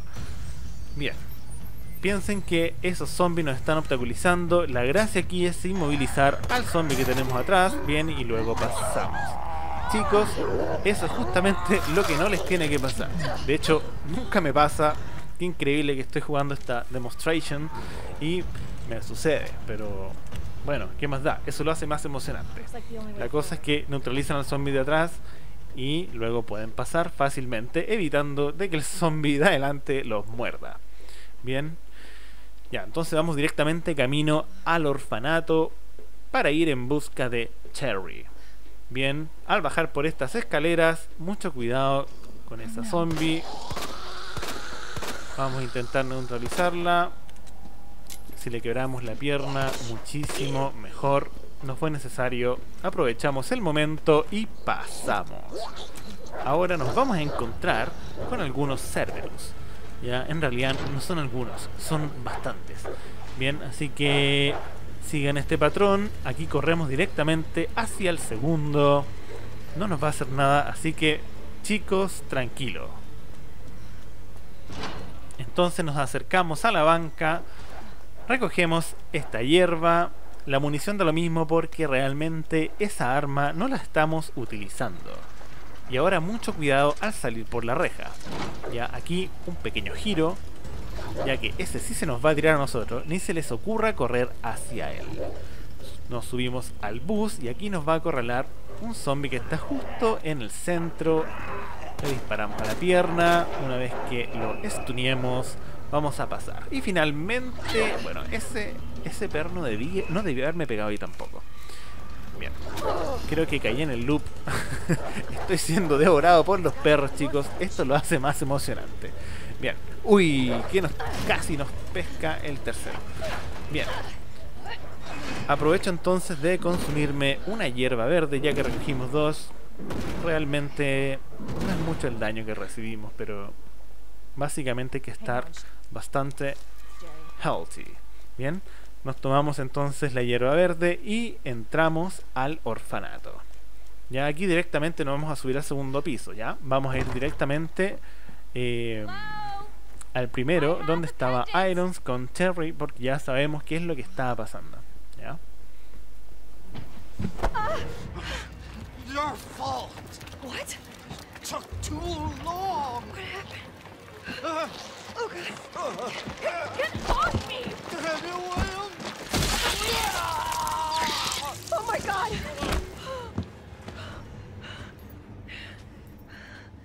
Jesus Christ. Señores, qué placer. Creo que se lo tenía bien merecido. Bueno, entonces ingresamos y vamos a bajar justamente acá, ya donde nos vamos a encontrar a Cherry completamente escondida de toda esta situación. Por supuesto, es una simple niña. Bien, entonces bajamos rápidamente y ya la estamos escuchando. Ahí está, listo, perfecto. Nos vemos con ella y con mucha paz nos vamos de acá. ¿Paz? Alguien dijo paz, señores. Esos pasos no nos indican paz para nada, así que bueno, a correr como si fuera una maratón. Bien, entonces rápidamente con Cherry detrás nuestro nos vamos al ascensor y pongamos atención, señores, a lo que pasa.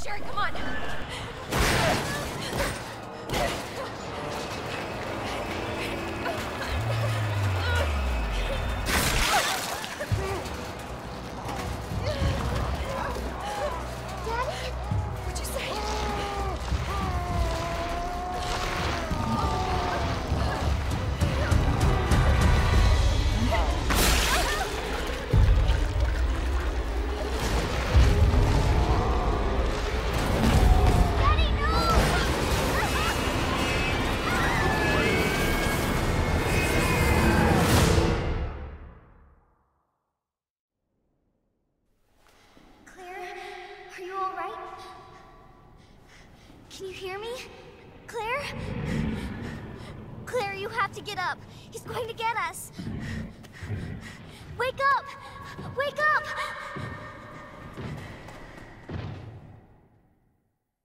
Wake up. Wake up.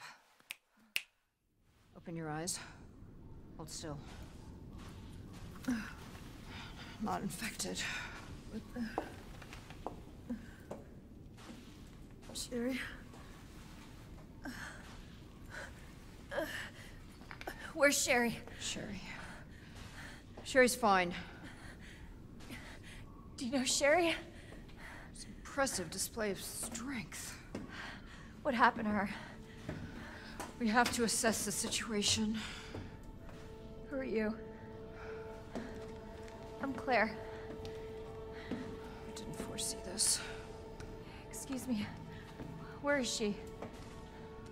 Hello? What? Where's Annette. Tell me, what happened to William? I don't know. Who's that? The creature responsible for this. What? Can you help me find Sherry? Seems to be evolving much faster than expected. Where are you going? Look, I don't have time to play 20 questions. Everything's under control. I need to find Sherry. My daughter is not your concern.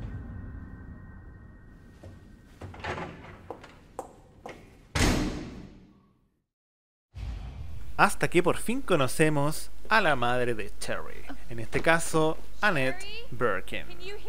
Ya, la esposa de William Birkin. Ya, nuestro antagonista de la serie. Bueno, en este caso Resident Evil 2.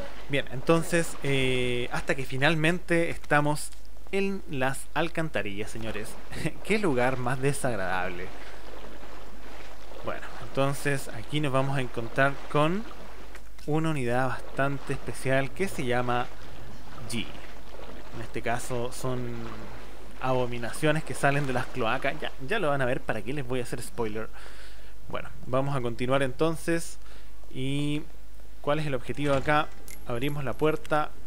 Cuando subamos la escalera, esta parte, por favor, mucho cuidado. Pongan atención lo que vamos a hacer. No se queden matando a nadie. Bueno, si lo necesitan, obviamente háganlo. Pero en este caso, nosotros vamos a pasarlo de manera minimalista. Esquivamos, vamos al final, antes de que se pare ese zombie. Agarramos esa munición. Aquí neutralizamos una pierna. Luego seguimos derecho. No se queden más tiempo acá. Simplemente sigan ese patrón, señores.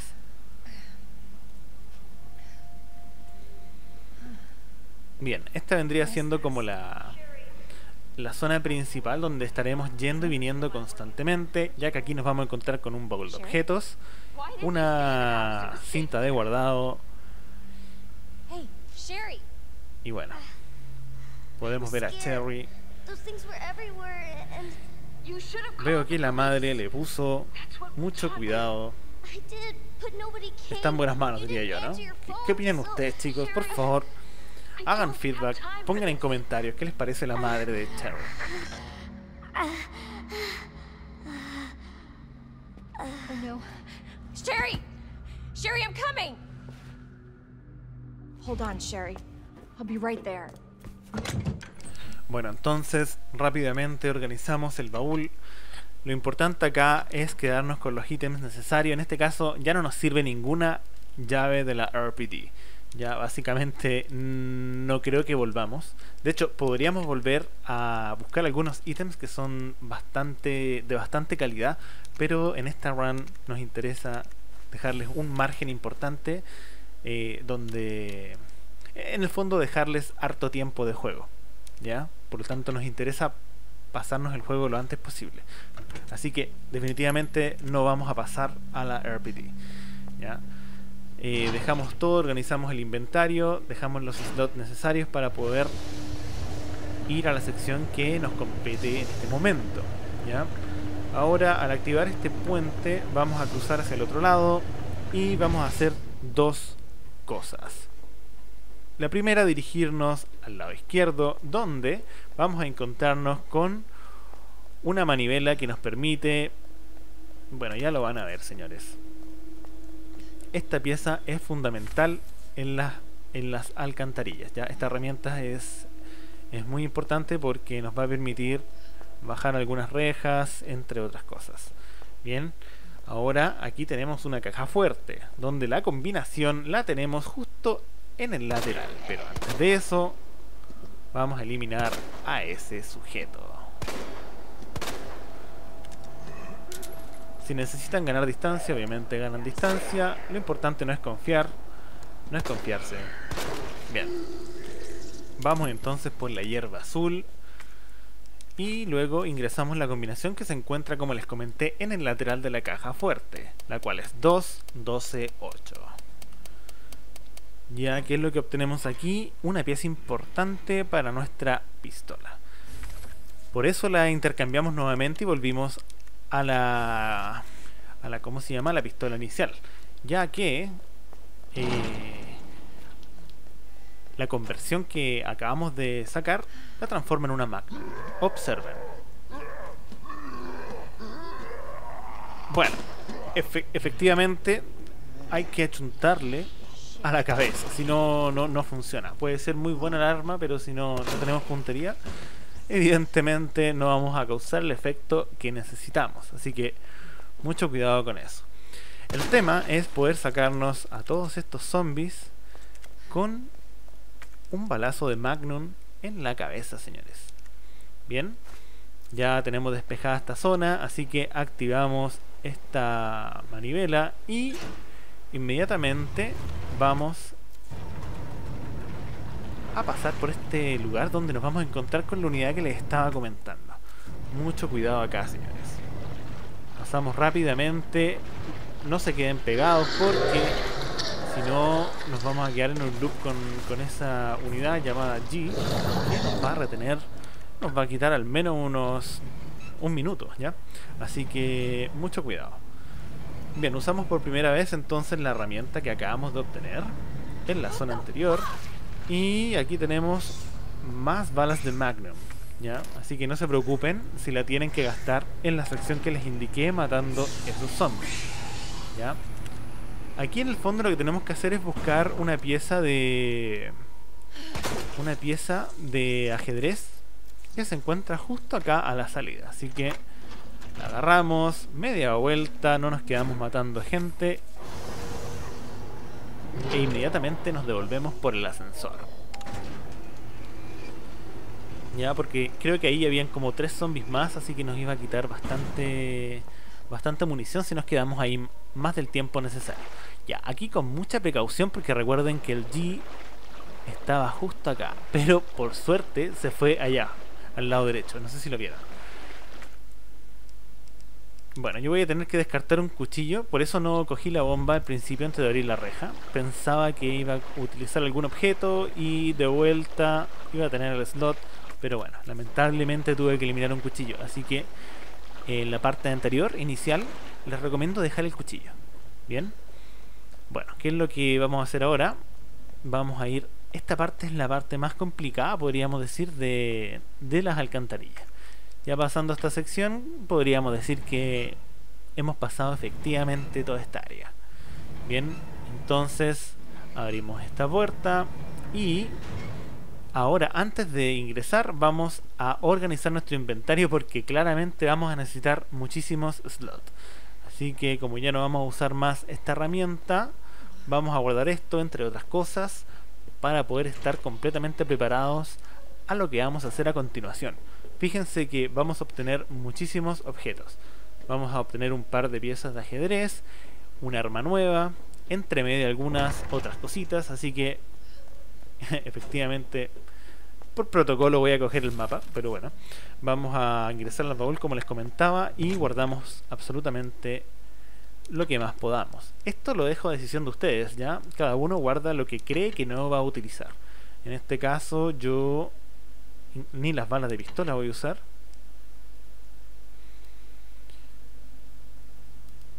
Me voy a llevar un par de granadas solo por si acaso, ¿ya? Y antes de guardar, no, de hecho no vamos a guardar, no. Todavía no. Bueno, aquí podrían guardar, porque la parte que viene igual es difícil, pero primero ingresamos, fíjense, las piezas de ajedrez en esa posición. Ya, esas dos que obtenemos van justo en esos paneles. Ya, aquí podrían guardar, solo si quieren. Pero yo voy a pasar la sección que les comenté y luego voy a guardar antes del enfrentamiento de Birkin. Pero si ustedes creen necesario guardar justo aquí, respetable, súper bien, porque igual hemos avanzado muchísimo, así que ahí hay un poco de flexibilidad con el segundo save, así que básicamente se los dejo a su elección, chicos. Pero yo en este caso voy a pasar del save y voy a guardar después de esta sección. ¿Ya? Bien, ya estamos completamente listos para poder bajar.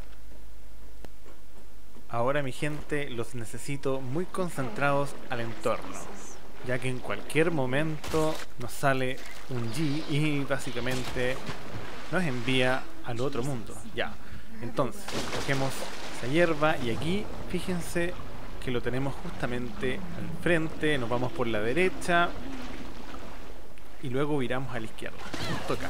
Entonces pasamos por el lado izquierdo del G, ya que no nos puede agarrar. Y en este caso tendríamos que haber pasado un poquito más rápido, ¿ya?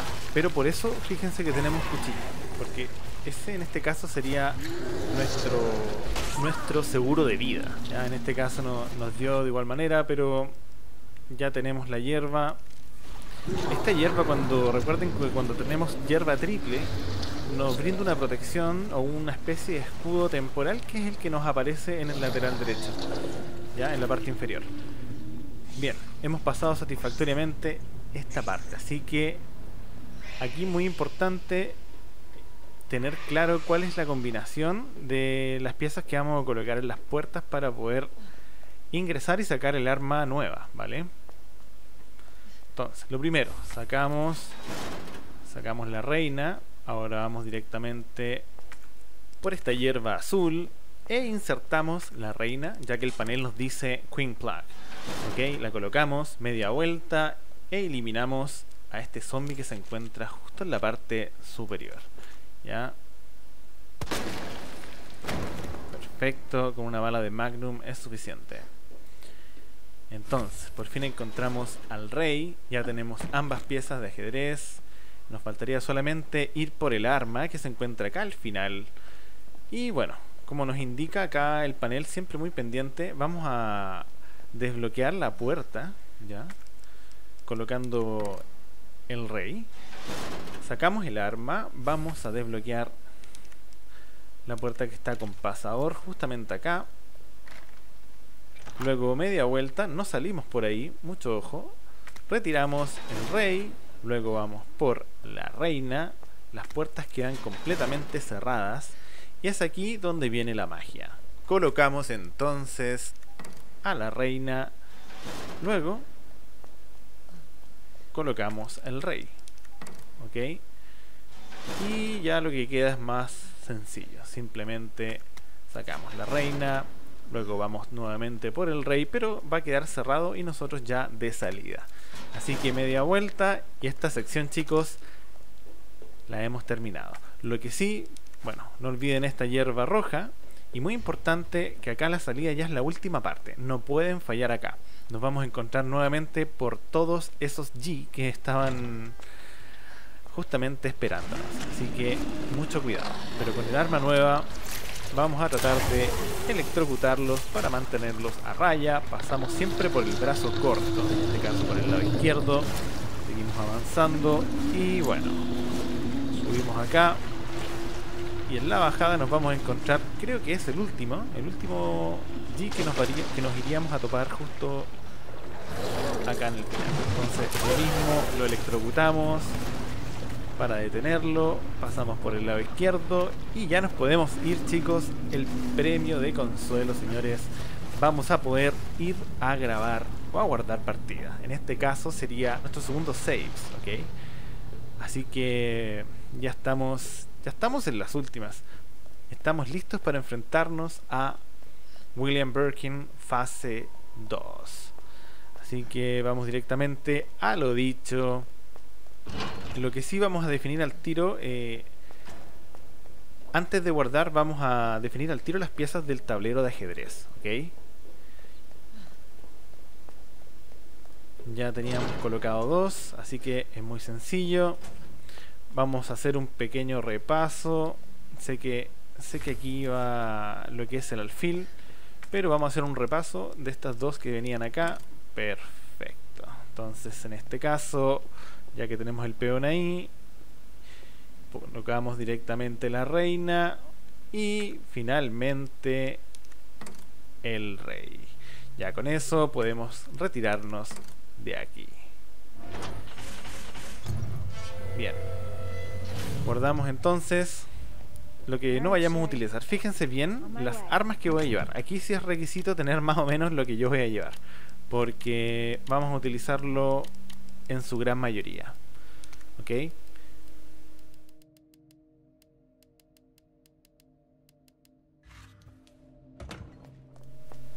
Guardamos.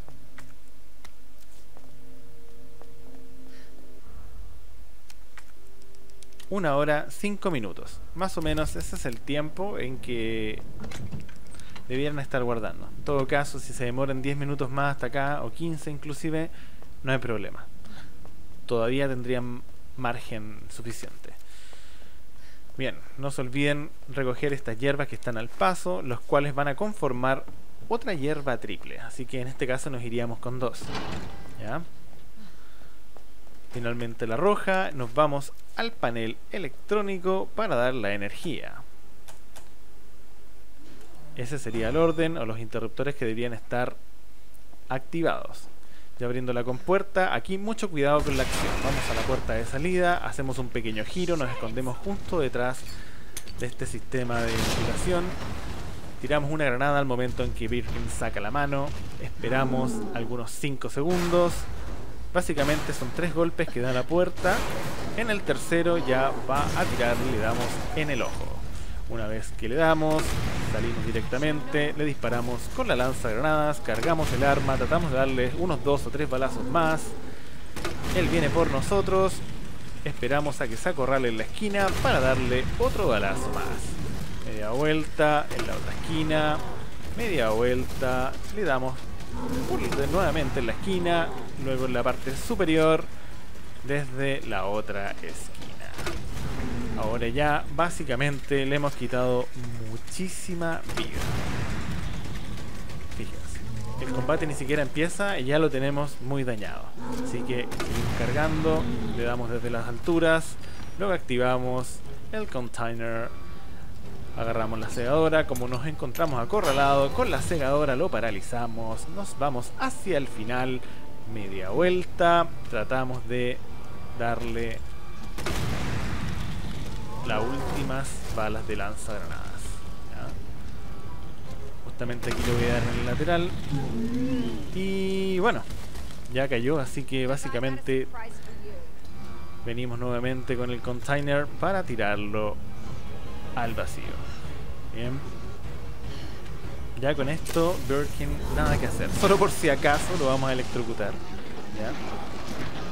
Es muy importante tener asegurado el combate. Así que solo por eso lo electrocutamos al final. Así que, hasta luego, Mr. Birkin. Ok.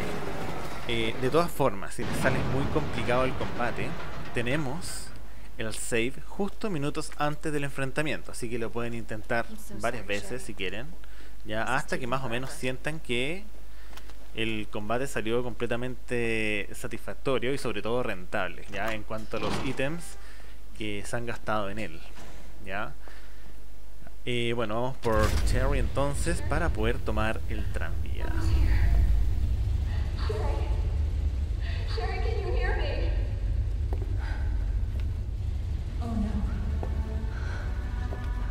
Sherry? Claire? Sherry, are you alright?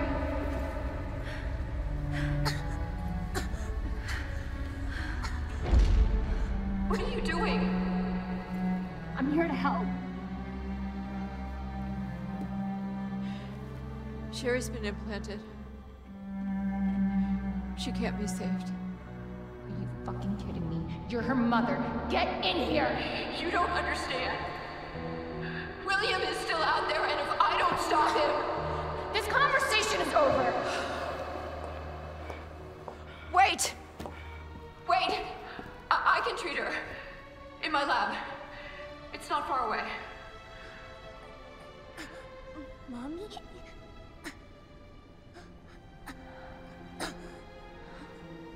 There's not enough time. Millions of lives are at stake. Sherry, Mommy loves you, sweetie. Goodbye.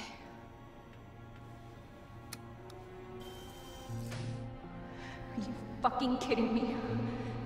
Sherry, don't worry. I will get you whatever you need, okay? Why are you doing this? Because I care. Thank you, Claire.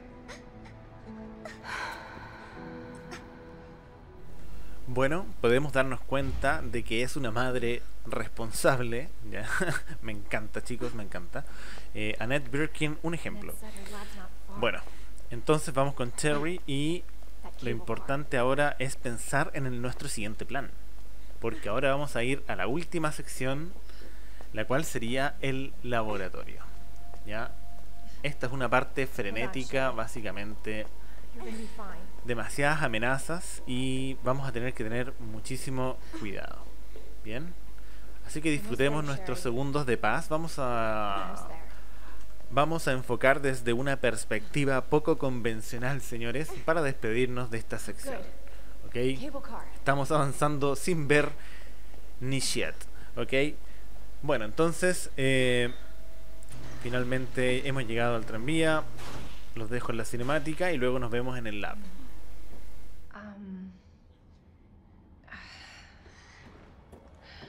Here. Okay. Here we go. Just hold on, Sherry, okay? You're gonna be just fine.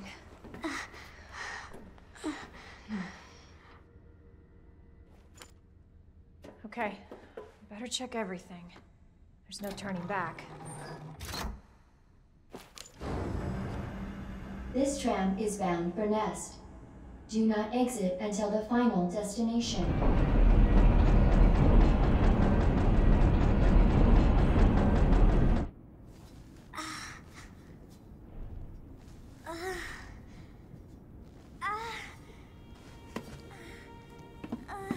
Hey. Are you okay?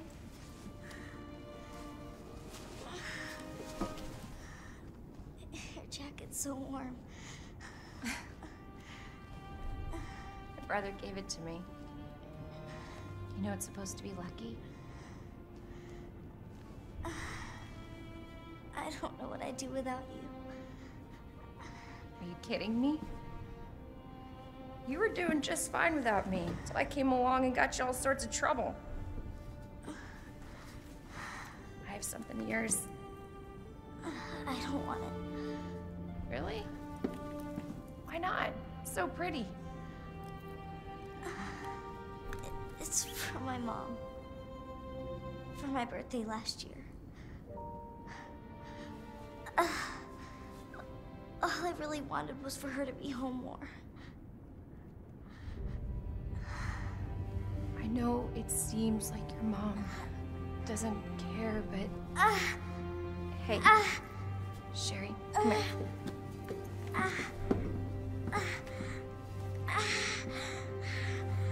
Hey, hang in there, okay? Now, arriving at Nest.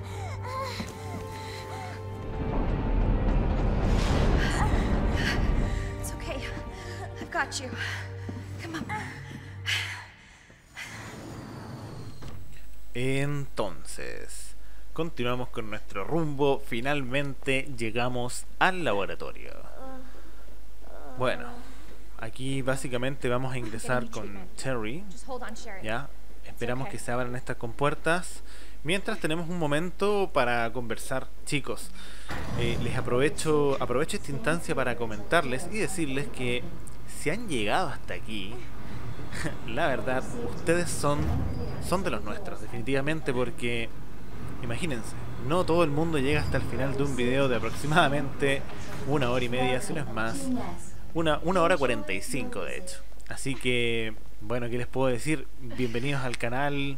Muy agradecido por el apoyo que entrega toda la comunidad.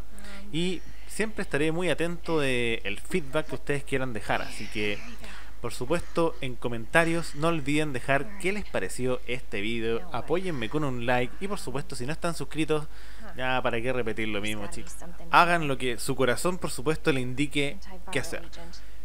Bien, señores, no los distraigo más. Vamos a entrar en materia nuevamente, porque lo que se viene ahora, por favor, créanme que de verdad nos va a tocar muy difícil esta última parte. Así que vamos a usar básicamente todo lo que tenemos con tal de cumplir el objetivo de la forma más rápida y eficiente posible, ¿ya? Recuerden que tenemos solamente 2 horas y media para terminar este juego, ¿ya? Y WrightSpeed le va a dar un margen bastante grande. Creo que les voy a poder dar, por lo que estimo más o menos, unos 45 minutos aproximadamente. Así que, así adicionales, para que puedan jugar una run completamente relax y, bueno, sin estresarse, ¿ya? Si hacen, vuelvo y les repito, si hacen más o menos lo que yo les he indicado en el vídeo, no van a tener ningún problema, ¿ya? Quizás no les salga igual porque todos jugamos diferente, pero, bueno, yo tampoco soy el mejor jugador del mundo, pero claramente igual tengo un nivel más o menos decente, considero, como para poder transmitirle mis conocimientos y ayudarles a obtener esos resultados que tanto quieren, chicos. Y bueno, además está decirles que en el canal siempre tenemos contenido de extrema calidad. Bueno, vamos en materia, señores. Vamos en materia. Cogemos estos ítems tal y como lo hemos visto. No maten absolutamente a nadie porque van a desperdiciar municiones.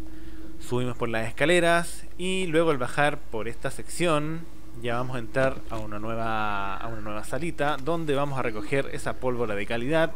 Un cuchillo. Bueno, del cuchillo no estoy seguro si nos dure mucho, pero mucho cuidado acá en la entrada. Justamente, como les comentaba, señores, ese zombie, si no está por la izquierda, está por la derecha, pero nos intentó sorprender y lo logró. Bueno, vamos hasta el final. Y bueno, recogemos entonces munición o granadas explosivas y por supuesto este condensador. Muy importante porque lo vamos a utilizar con el enfrentamiento final versus Birkin. No creo que lo tengamos que utilizar antes de eso, ¿ya? El cuchillo ya sé que lo tenemos ahí, pero yo creo que no es conveniente llevarlo. Vamos a dejarlo ahí. Ya cumplió su función, que era, si es que nos querían sorprender, bueno, tener una respuesta para luego dispararle en la cabeza. Cumplió el objetivo, así que básicamente no lo vamos a necesitar más. Bien. Antes de continuar nuestro recorrido, vamos a pasar a la sala de guardado. Básicamente no a guardar precisamente, pero a dejar los ítems que nos están molestando, ¿ya? Entonces, vamos a dejar esto, por supuesto las granadas, la munición de lanzagranadas. Y vamos a sacar, ahora sí, esta pistola, la que estábamos usando en el parking, ¿ya? ¿Por qué? Porque esta tiene mayor capacidad para llevar munición. O sea, básicamente creo que son 15 balas la que soporta. Pero créanme que es más efectiva que la anterior, ya que de partida no nos quedan muchas balas de Magnum, así que tampoco es que le saquemos mucho el jugo. Y bien, ¿qué es lo que nosotros estamos haciendo acá? Básicamente lo que yo quiero hacer es poner el condensador en el lanzadescargas y luego la regreso al baúl para luego despejar los slots necesarios. Fíjense que este es más o menos el tipo de inventario que nosotros tenemos que llevar a continuación. Bien, entonces continuamos. Equipamos justamente donde teníamos la anterior arma y 1 hora con 14 minutos ya iniciamos en el laboratorio con mucha destreza, mucho cuidado, una correcta gestión, señores. Tenemos todas las de ganar, así que esperemos no equivocarnos. De todas formas, si nos equivocamos partiríamos desde el enfrentamiento número 2 de William Birkin. Pero ya se dieron cuenta que es fácil reventarlo teniendo la receta que les acabo de dejar, por supuesto. Así que no se preocupen, chicos, que ya a este punto tenemos casi todo controlado. Ahora, de cualquier manera, no tenemos que desprevenirnos porque el laboratorio es bastante complicado, ¿ya? Pero no se asusten que vamos a hacer que parezca fácil, ¿ya? Bueno, cogemos esta pólvora solo para guardarla y nos vamos. Bien, ¿por qué puerta se preguntarán? Será por esta. Bien, ahora nos vamos a encontrar con una unidad bastante aterradora, señores. Pero tenemos que coger esta pólvora, solo corremos, la incendiamos antes de que se presente, ¿ya? Y continuamos, agarramos esta granada flash y sacamos, por supuesto, este cartucho dispersor, por llamarlo de cierta manera, ya, que rocía este tratamiento en el invernadero, ¿ya? Bueno, aquí es donde nosotros vamos a hacer una nueva solución, ¿ya? Porque tenemos que abrir un par de compuertas y vamos a ingresar ciertos códigos en el siguiente panel. Bueno, las combinaciones, recuerden tenerlas a mano, ¿ya? Fíjense, pueden poner pausa al video para ver qué símbolos son los que yo ingreso, pero lo importante es tenerlas a mano. Ya sé que estos símbolos los podemos encontrar en el juego, pero nosotros vamos a evitar ese paso porque los símbolos los encontramos más abajo y vamos a evitarnos completamente el ir a verlo, luego subir e ingresarlos, porque nosotros básicamente este juego ya lo hemos jugado, así que la idea es optimizar al máximo los tiempos. Y si ya se saben los códigos, recuerden que no cambia en todas las partidas, así que bien, ahora vamos a hacer la mezcla de la solución, ¿ok? Donde el orden del 1 al 3 sería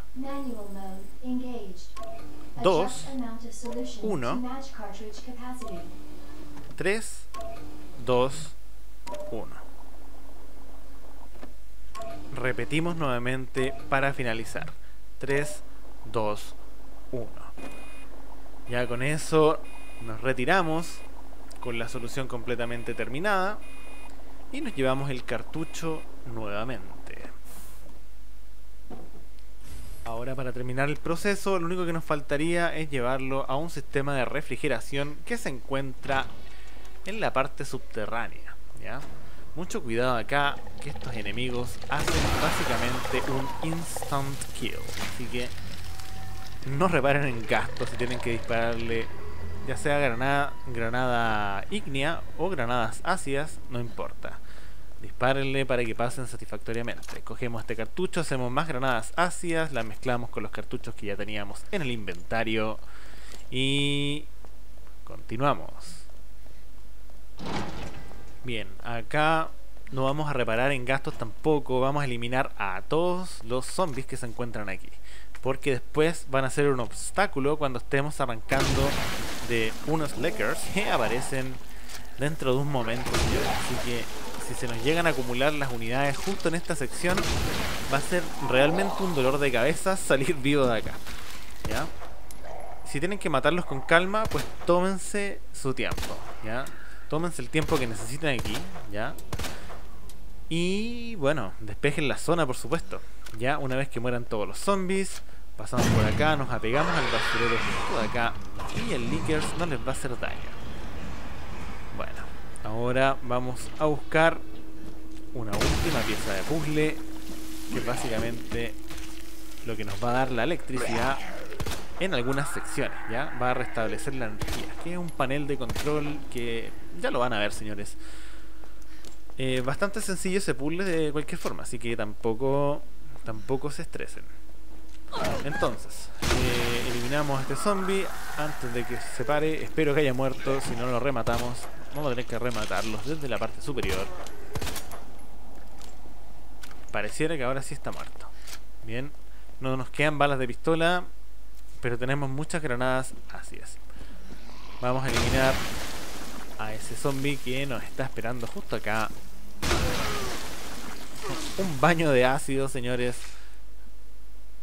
Qué buena forma de depurar toda esta sección. Parece que quiere más. Pero no estoy seguro si disparar otra Asia. Solo necesito balas de pistola, así que voy a tener que... Bueno, creo que están acá. Pero no tenemos slot, salvo... No tenemos cómo llevarnos las balas de pistola. Así que simplemente bajamos, hacemos el quite. Al parecer no había muerto ese zombie, si se fijan, el que estaba en la escalera. Pero le hacemos el quite, no se preocupen. Ya, recuerden que acá nos están esperando un par de leakers, así que mucho cuidado el cómo vamos a hacer esta parte. Bueno, podemos hacerla con calma, caminando, poniendo el código en el panel, luego caminar, ir a donde necesitan ir, pero la verdad es que como yo necesito dejarles margen de juego y tengo recursos de sobra, vamos a destruirlo todo, señores. No se preocupen. Si se pueden dar el lujo, dense el lujo.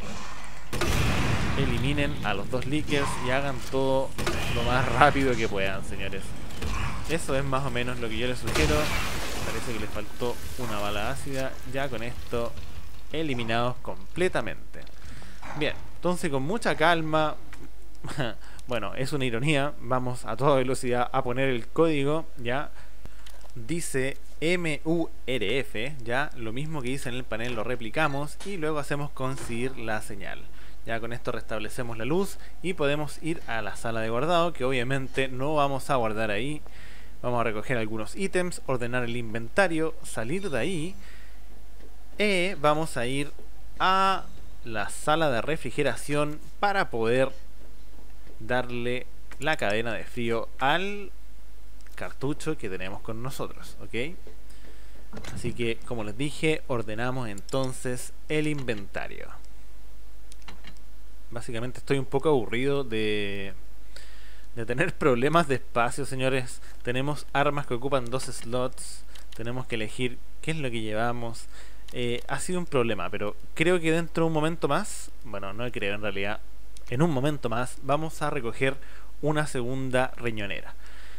Bueno, efectivamente podríamos haber recogido las dos de la comisaría, pero si nosotros hacíamos esto, yo no les podría dejar el margen que les quiero dejar en este gameplay.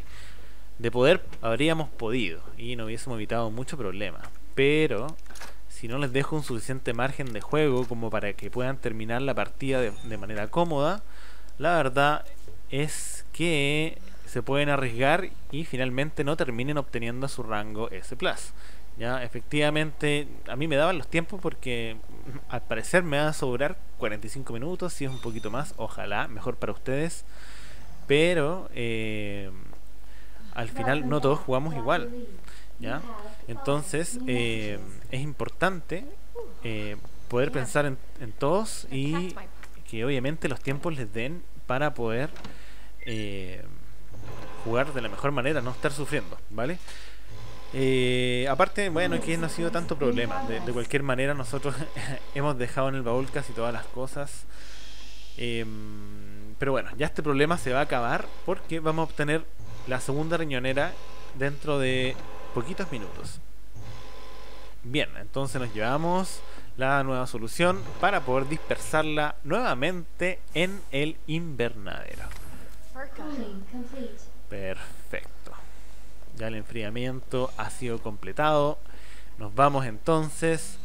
Podemos irnos corriendo, esa es la gracia, porque tenemos toda la zona despejada. Matamos básicamente a todos los zombies, todos los leakers. Bueno, ya entonces nos llevamos esta hierba. Tenemos un poquito más de espacio y vamos a subir justamente por acá. Creo que es el camino más corto. Ya. Al salir nos vamos a encontrar con, obviamente, esta unidad desagradable, ¿ya? Que básicamente si no la quemamos no muere, es básicamente inmortal. Así que tenemos que tener mucho cuidado. Yo estaba seguro que ahí había otra, pero creo que es a la vuelta. Bueno, entonces aplicamos el dispersor y vamos a continuar para poder sacar justamente lo que nos va a aparecer ahora. Ya, la tarjeta o la llave nivel 3. Para poder añadirla a nuestra pulsera. Ya con esto podemos ir al tercer puente o a la última sección. Recogemos la hierba azul. Media vuelta. Vamos entonces por la aquí. Y luego mezclamos para que no nos ocupen slots. Y ya, el regreso es bastante complejo. Así que gástenselo todo. Dejen todo paralizado, señores. No piensen demasiado, solo pasen. Si cometemos un error, siempre nos van a agarrar. Aquí, cuidado, en la puerta. Disparamos nomás. Uy, si nos fuera por ese gran cuchillo que nos dejamos, tendríamos que partir desde el enfrentamiento de William Birkin. Y aquí nos encontramos nuevamente con dos más. Así que, cuidado, mucho cuidado. Ya. Perfecto, señores. Ya pasamos básicamente una de las secciones más comprometedoras. Y no vamos a abordar. Vamos a ir directamente a lo que les prometí, mi gente. Vamos a buscar la segunda riñonera. Por fin, señores, por fin. No más problemas de espacio. Sí, claro. En realidad, igual vamos a tener los mismos problemas de espacio porque tenemos que agarrar ítems grandes todavía. Y bueno, así es este juego, así decidimos pasar esta run, asumir las consecuencias. De cualquier manera, creo que era lo mejor para todos. Así que nos dirigimos entonces, así es, señores, estaba en el principio. Pero la diferencia es que ahora sí tenemos el acceso correspondiente, porque antes teníamos la... Cuidado acá, cuidado. Recogemos el cuchillo, creo que ahora tenemos slot. Habíamos pensado de antemano. Bien, restablecemos la luz entonces, porque ahora tenemos el panel como les estaba comentando. Código MUF, hacemos conseguir... Así es, señores, conseguir la señal. Yo que lo puse abruptamente, pero no hay problema. Hacemos conseguir la señal y se nos va a abrir entonces este panel lateral donde... Ahí está, señores. Ahí está la riñonera. Nos vamos rápidamente de acá. No maten a nadie más. Por supuesto, ese zombie donde se está abriendo la compuerta está vivo, así que de cualquier manera salgan rápido, no se queden matando a nadie. Ya, gente, estamos a un paso de llegar a la sección final. Fíjense entonces, sería ahí la parte West Area, ya la sección número 3. Así que vamos a insertar la tarjeta para poder por fin ir a la última sección, señores. Recuerden dejar en comentarios qué les ha parecido hasta ahora esta run, para yo tener más o menos una idea si les está gustando este tipo de contenido. ¿Ya? Si no, no les subo más run de Resident Evil y me pongo a jugar Minecraft, ¿ok? Es una broma, chicos. Vamos a jugar Fortnite. Ese sí que va en serio. Nada, mentira. Ese sí que es una super broma. Jamás veremos ese tipo de contenido. Pero bueno, de todas formas no estamos menospreciando a la gente que lo juega. Solamente este no es su nicho. Aquí jugamos otro tipo de juegos. Bien, entonces colocamos ¿cómo se llama? El código OSS y hacemos conseguir, como anteriormente lo he dicho, la señal para poder conseguir restablecer la luz en esta última sección. Ya estamos casi, señores. Desde aquí en adelante hay puro frenetismo, señores. Así que, bueno, igual los voy a estar dejando tranquilos en algunas cinemáticas. Creo que las que vienen son un poco largas. Así que voy a aprovechar de ir a tomar agua, hidratarme, mientras los dejo viendo el vídeo. Ya, y luego nos enfrentamos directamente a William Birkin en su fase 3, señores. Bueno, aquí encontramos entonces... Aquí Claire se da cuenta que el regalo que le dio la madre a Cherry calzaba perfectamente aquí. Ese hermoso collar. Pero bueno, aquí donde finalmente encontramos ya lo que necesitamos para poder generar la vacuna. Bien, entonces ya el panel no lo vamos a necesitar más, así que lo eliminamos. Recogemos acá todos los ítems que encontramos y ya esta es la última parte, o sea, el último tiempo que tenemos para poder organizar nuestro inventario. Así que rápidamente, no sé si guardar primero, yo creo que guardamos primero y luego organizamos, ¿ya?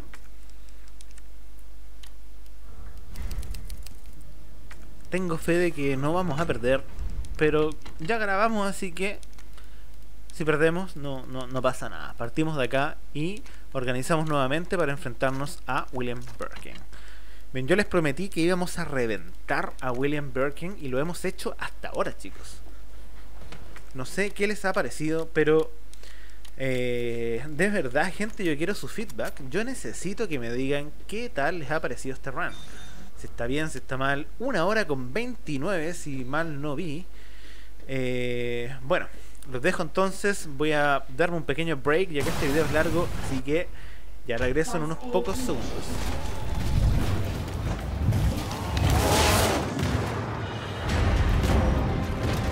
Your ass again. William! This ends now.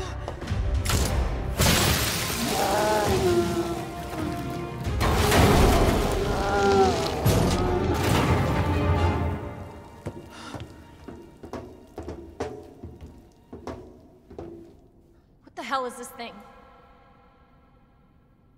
That was my husband.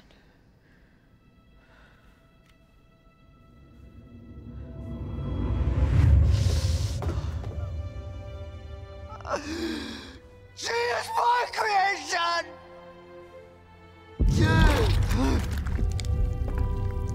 Oh!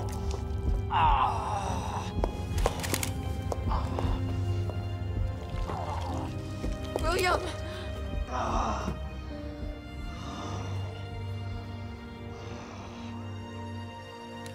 I should have killed him while I had the chance. I don't know why, I just couldn't do it. He was your husband. Honestly, we were more married to our work than each other. What about Sherry? How could you just leave her all alone while Raccoon City burned to hell? I couldn't let my daughter grow up in a world with the G virus in it. But that's no excuse to leave her.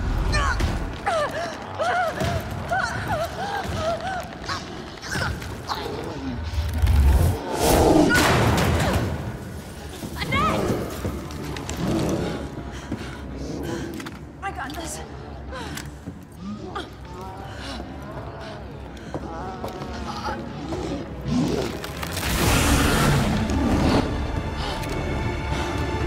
I'm sorry, William.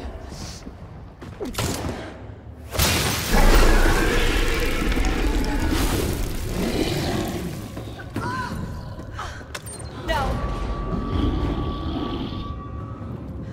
I got this. You should take care of Sherry. You don't know what you're up against. I have a pretty damn good idea.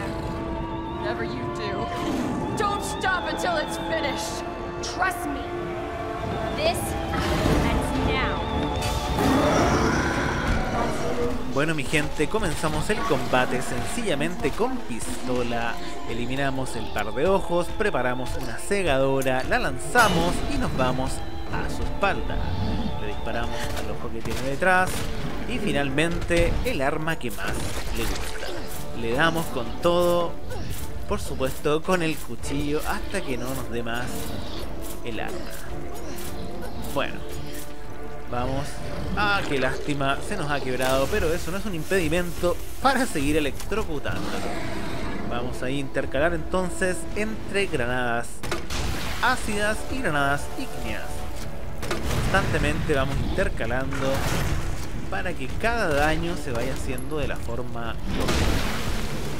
No dejamos que este tenga alguna movilidad para nosotros tener siempre el control de este combate. Entonces, de granada ígnea y granada ácida. Acá, señores, nos tenemos que gastarnos absolutamente todas las balas sin ningún tipo de reparo. No se preocupen, que para eso hemos estado ahorrando durante todo el juego. Inclusive nos hemos dado lujos de matar a leakers, entre otras criaturas. Bien, entre medio está ocupado. Siempre vamos looteando el escenario porque lo ideal es que mientras combatimos poder lootear el área y no dejarlo hasta el final porque eso nos va a quitar tiempo.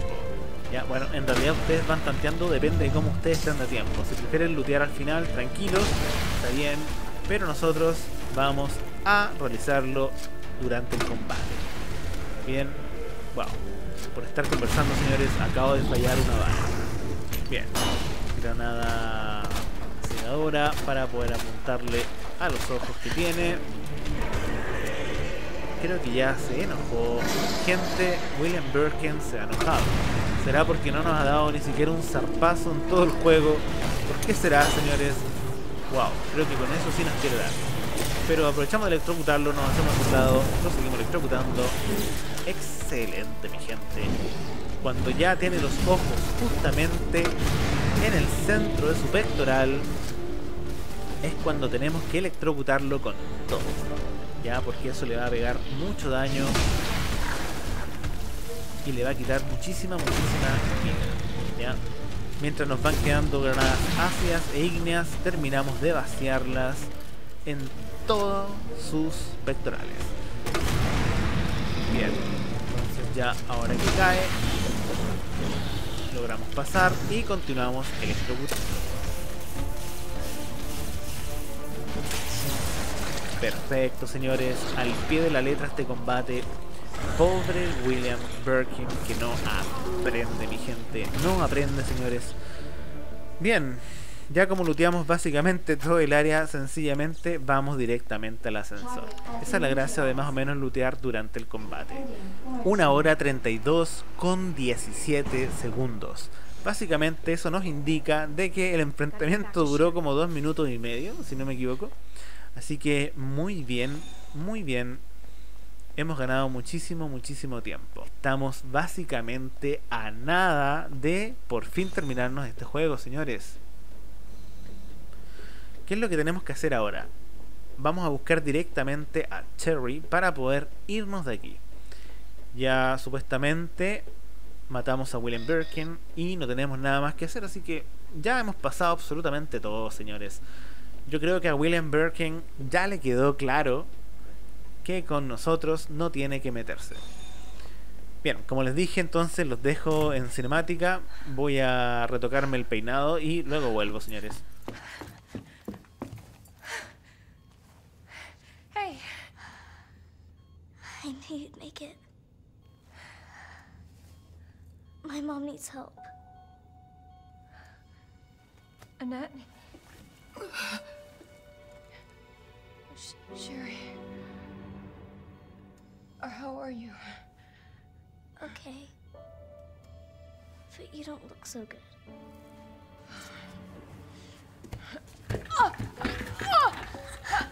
Mommy? Hey, look at the screen.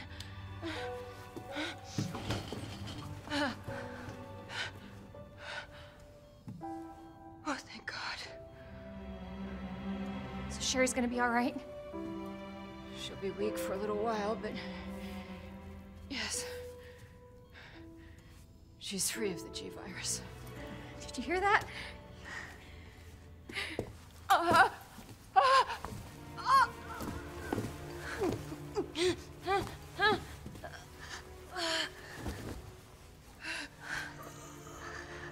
What happened to her?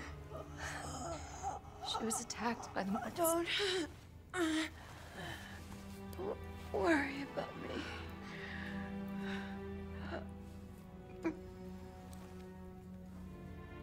Take my daughter to safety.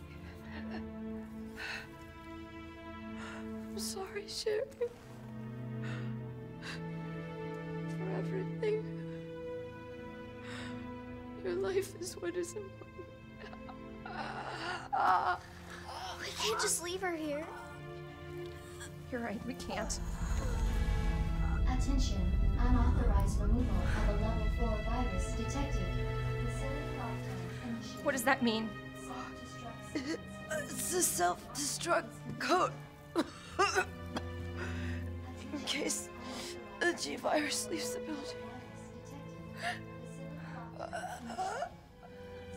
Please. Save my daughter. No! Sherry. Sherry, we're gonna say goodbye to your mom. Mom, please say goodbye. Please, Sherry. Listen. She loved you, okay? You really gotta get going. Come on.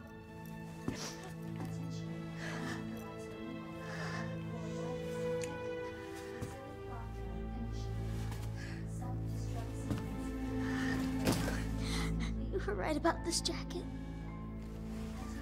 I'm so lucky to have you. We can talk more about that later. We gotta hurry now. Come on.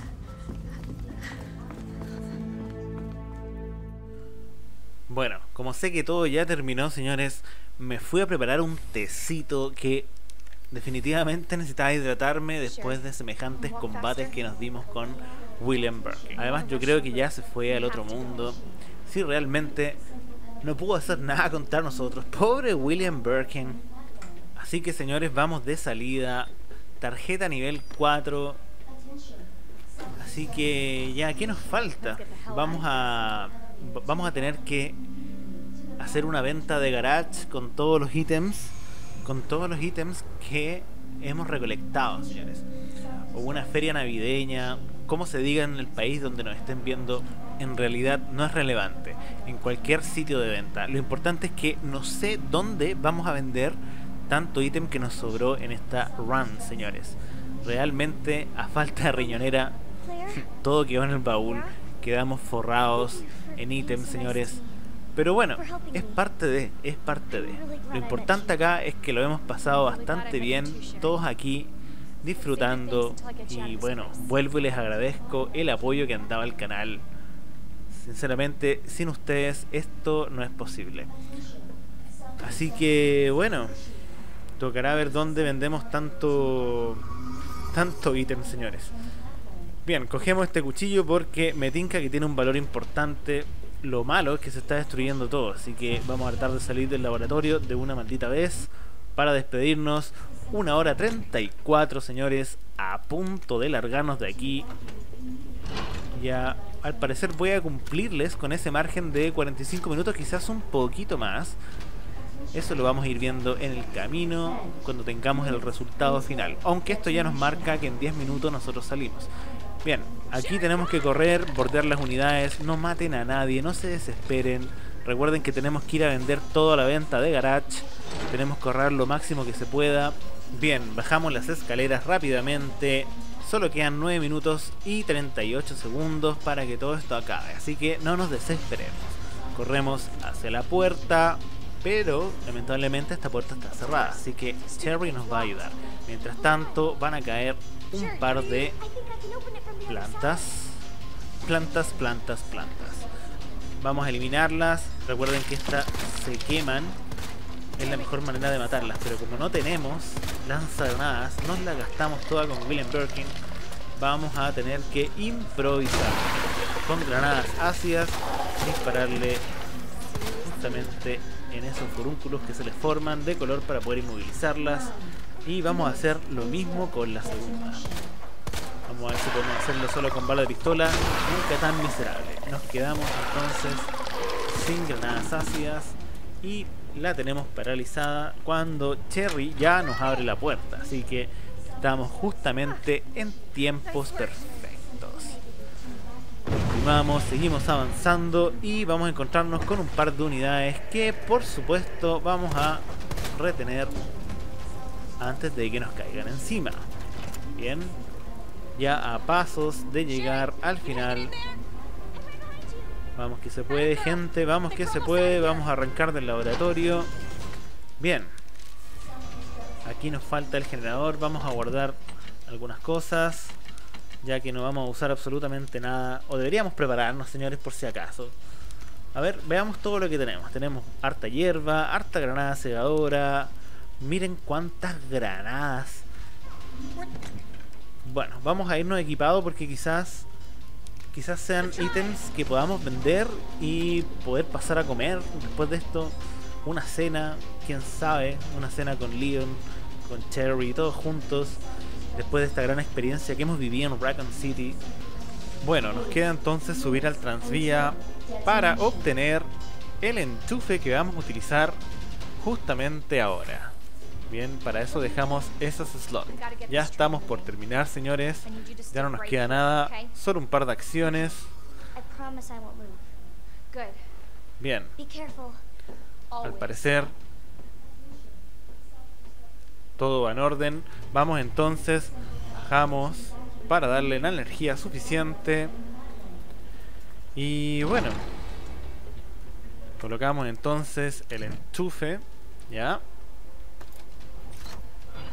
Y miren con quién nos encontramos.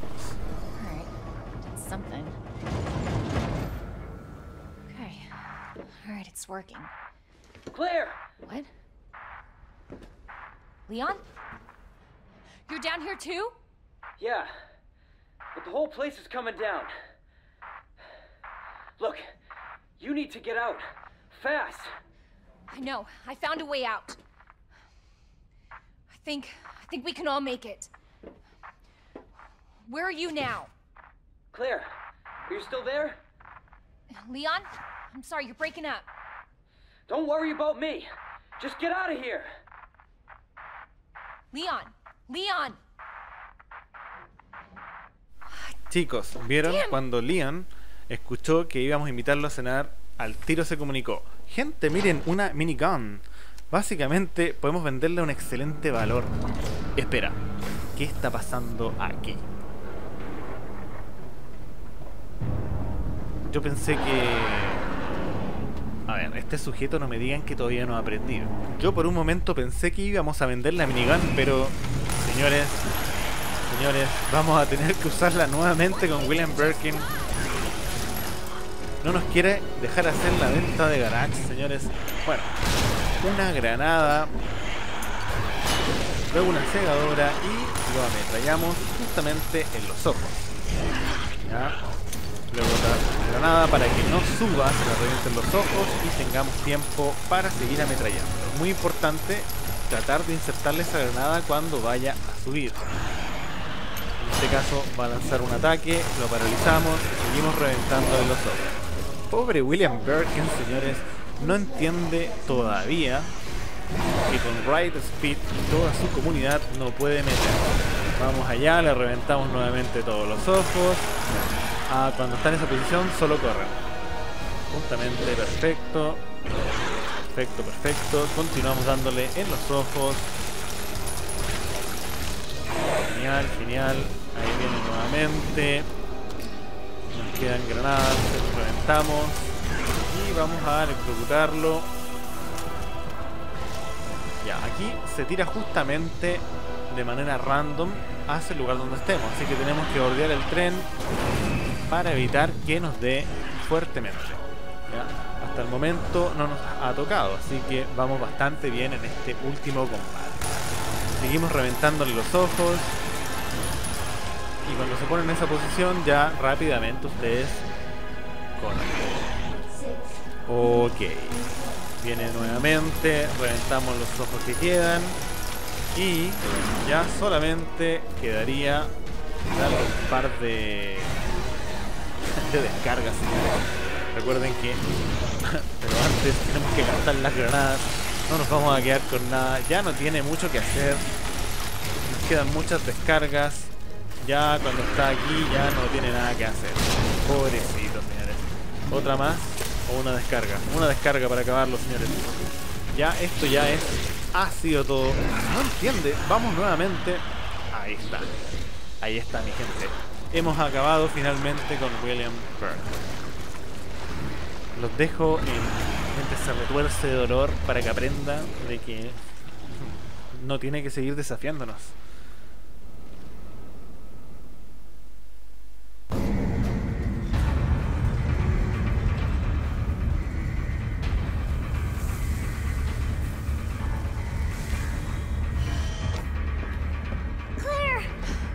It's okay. I'm here. We're getting out of here.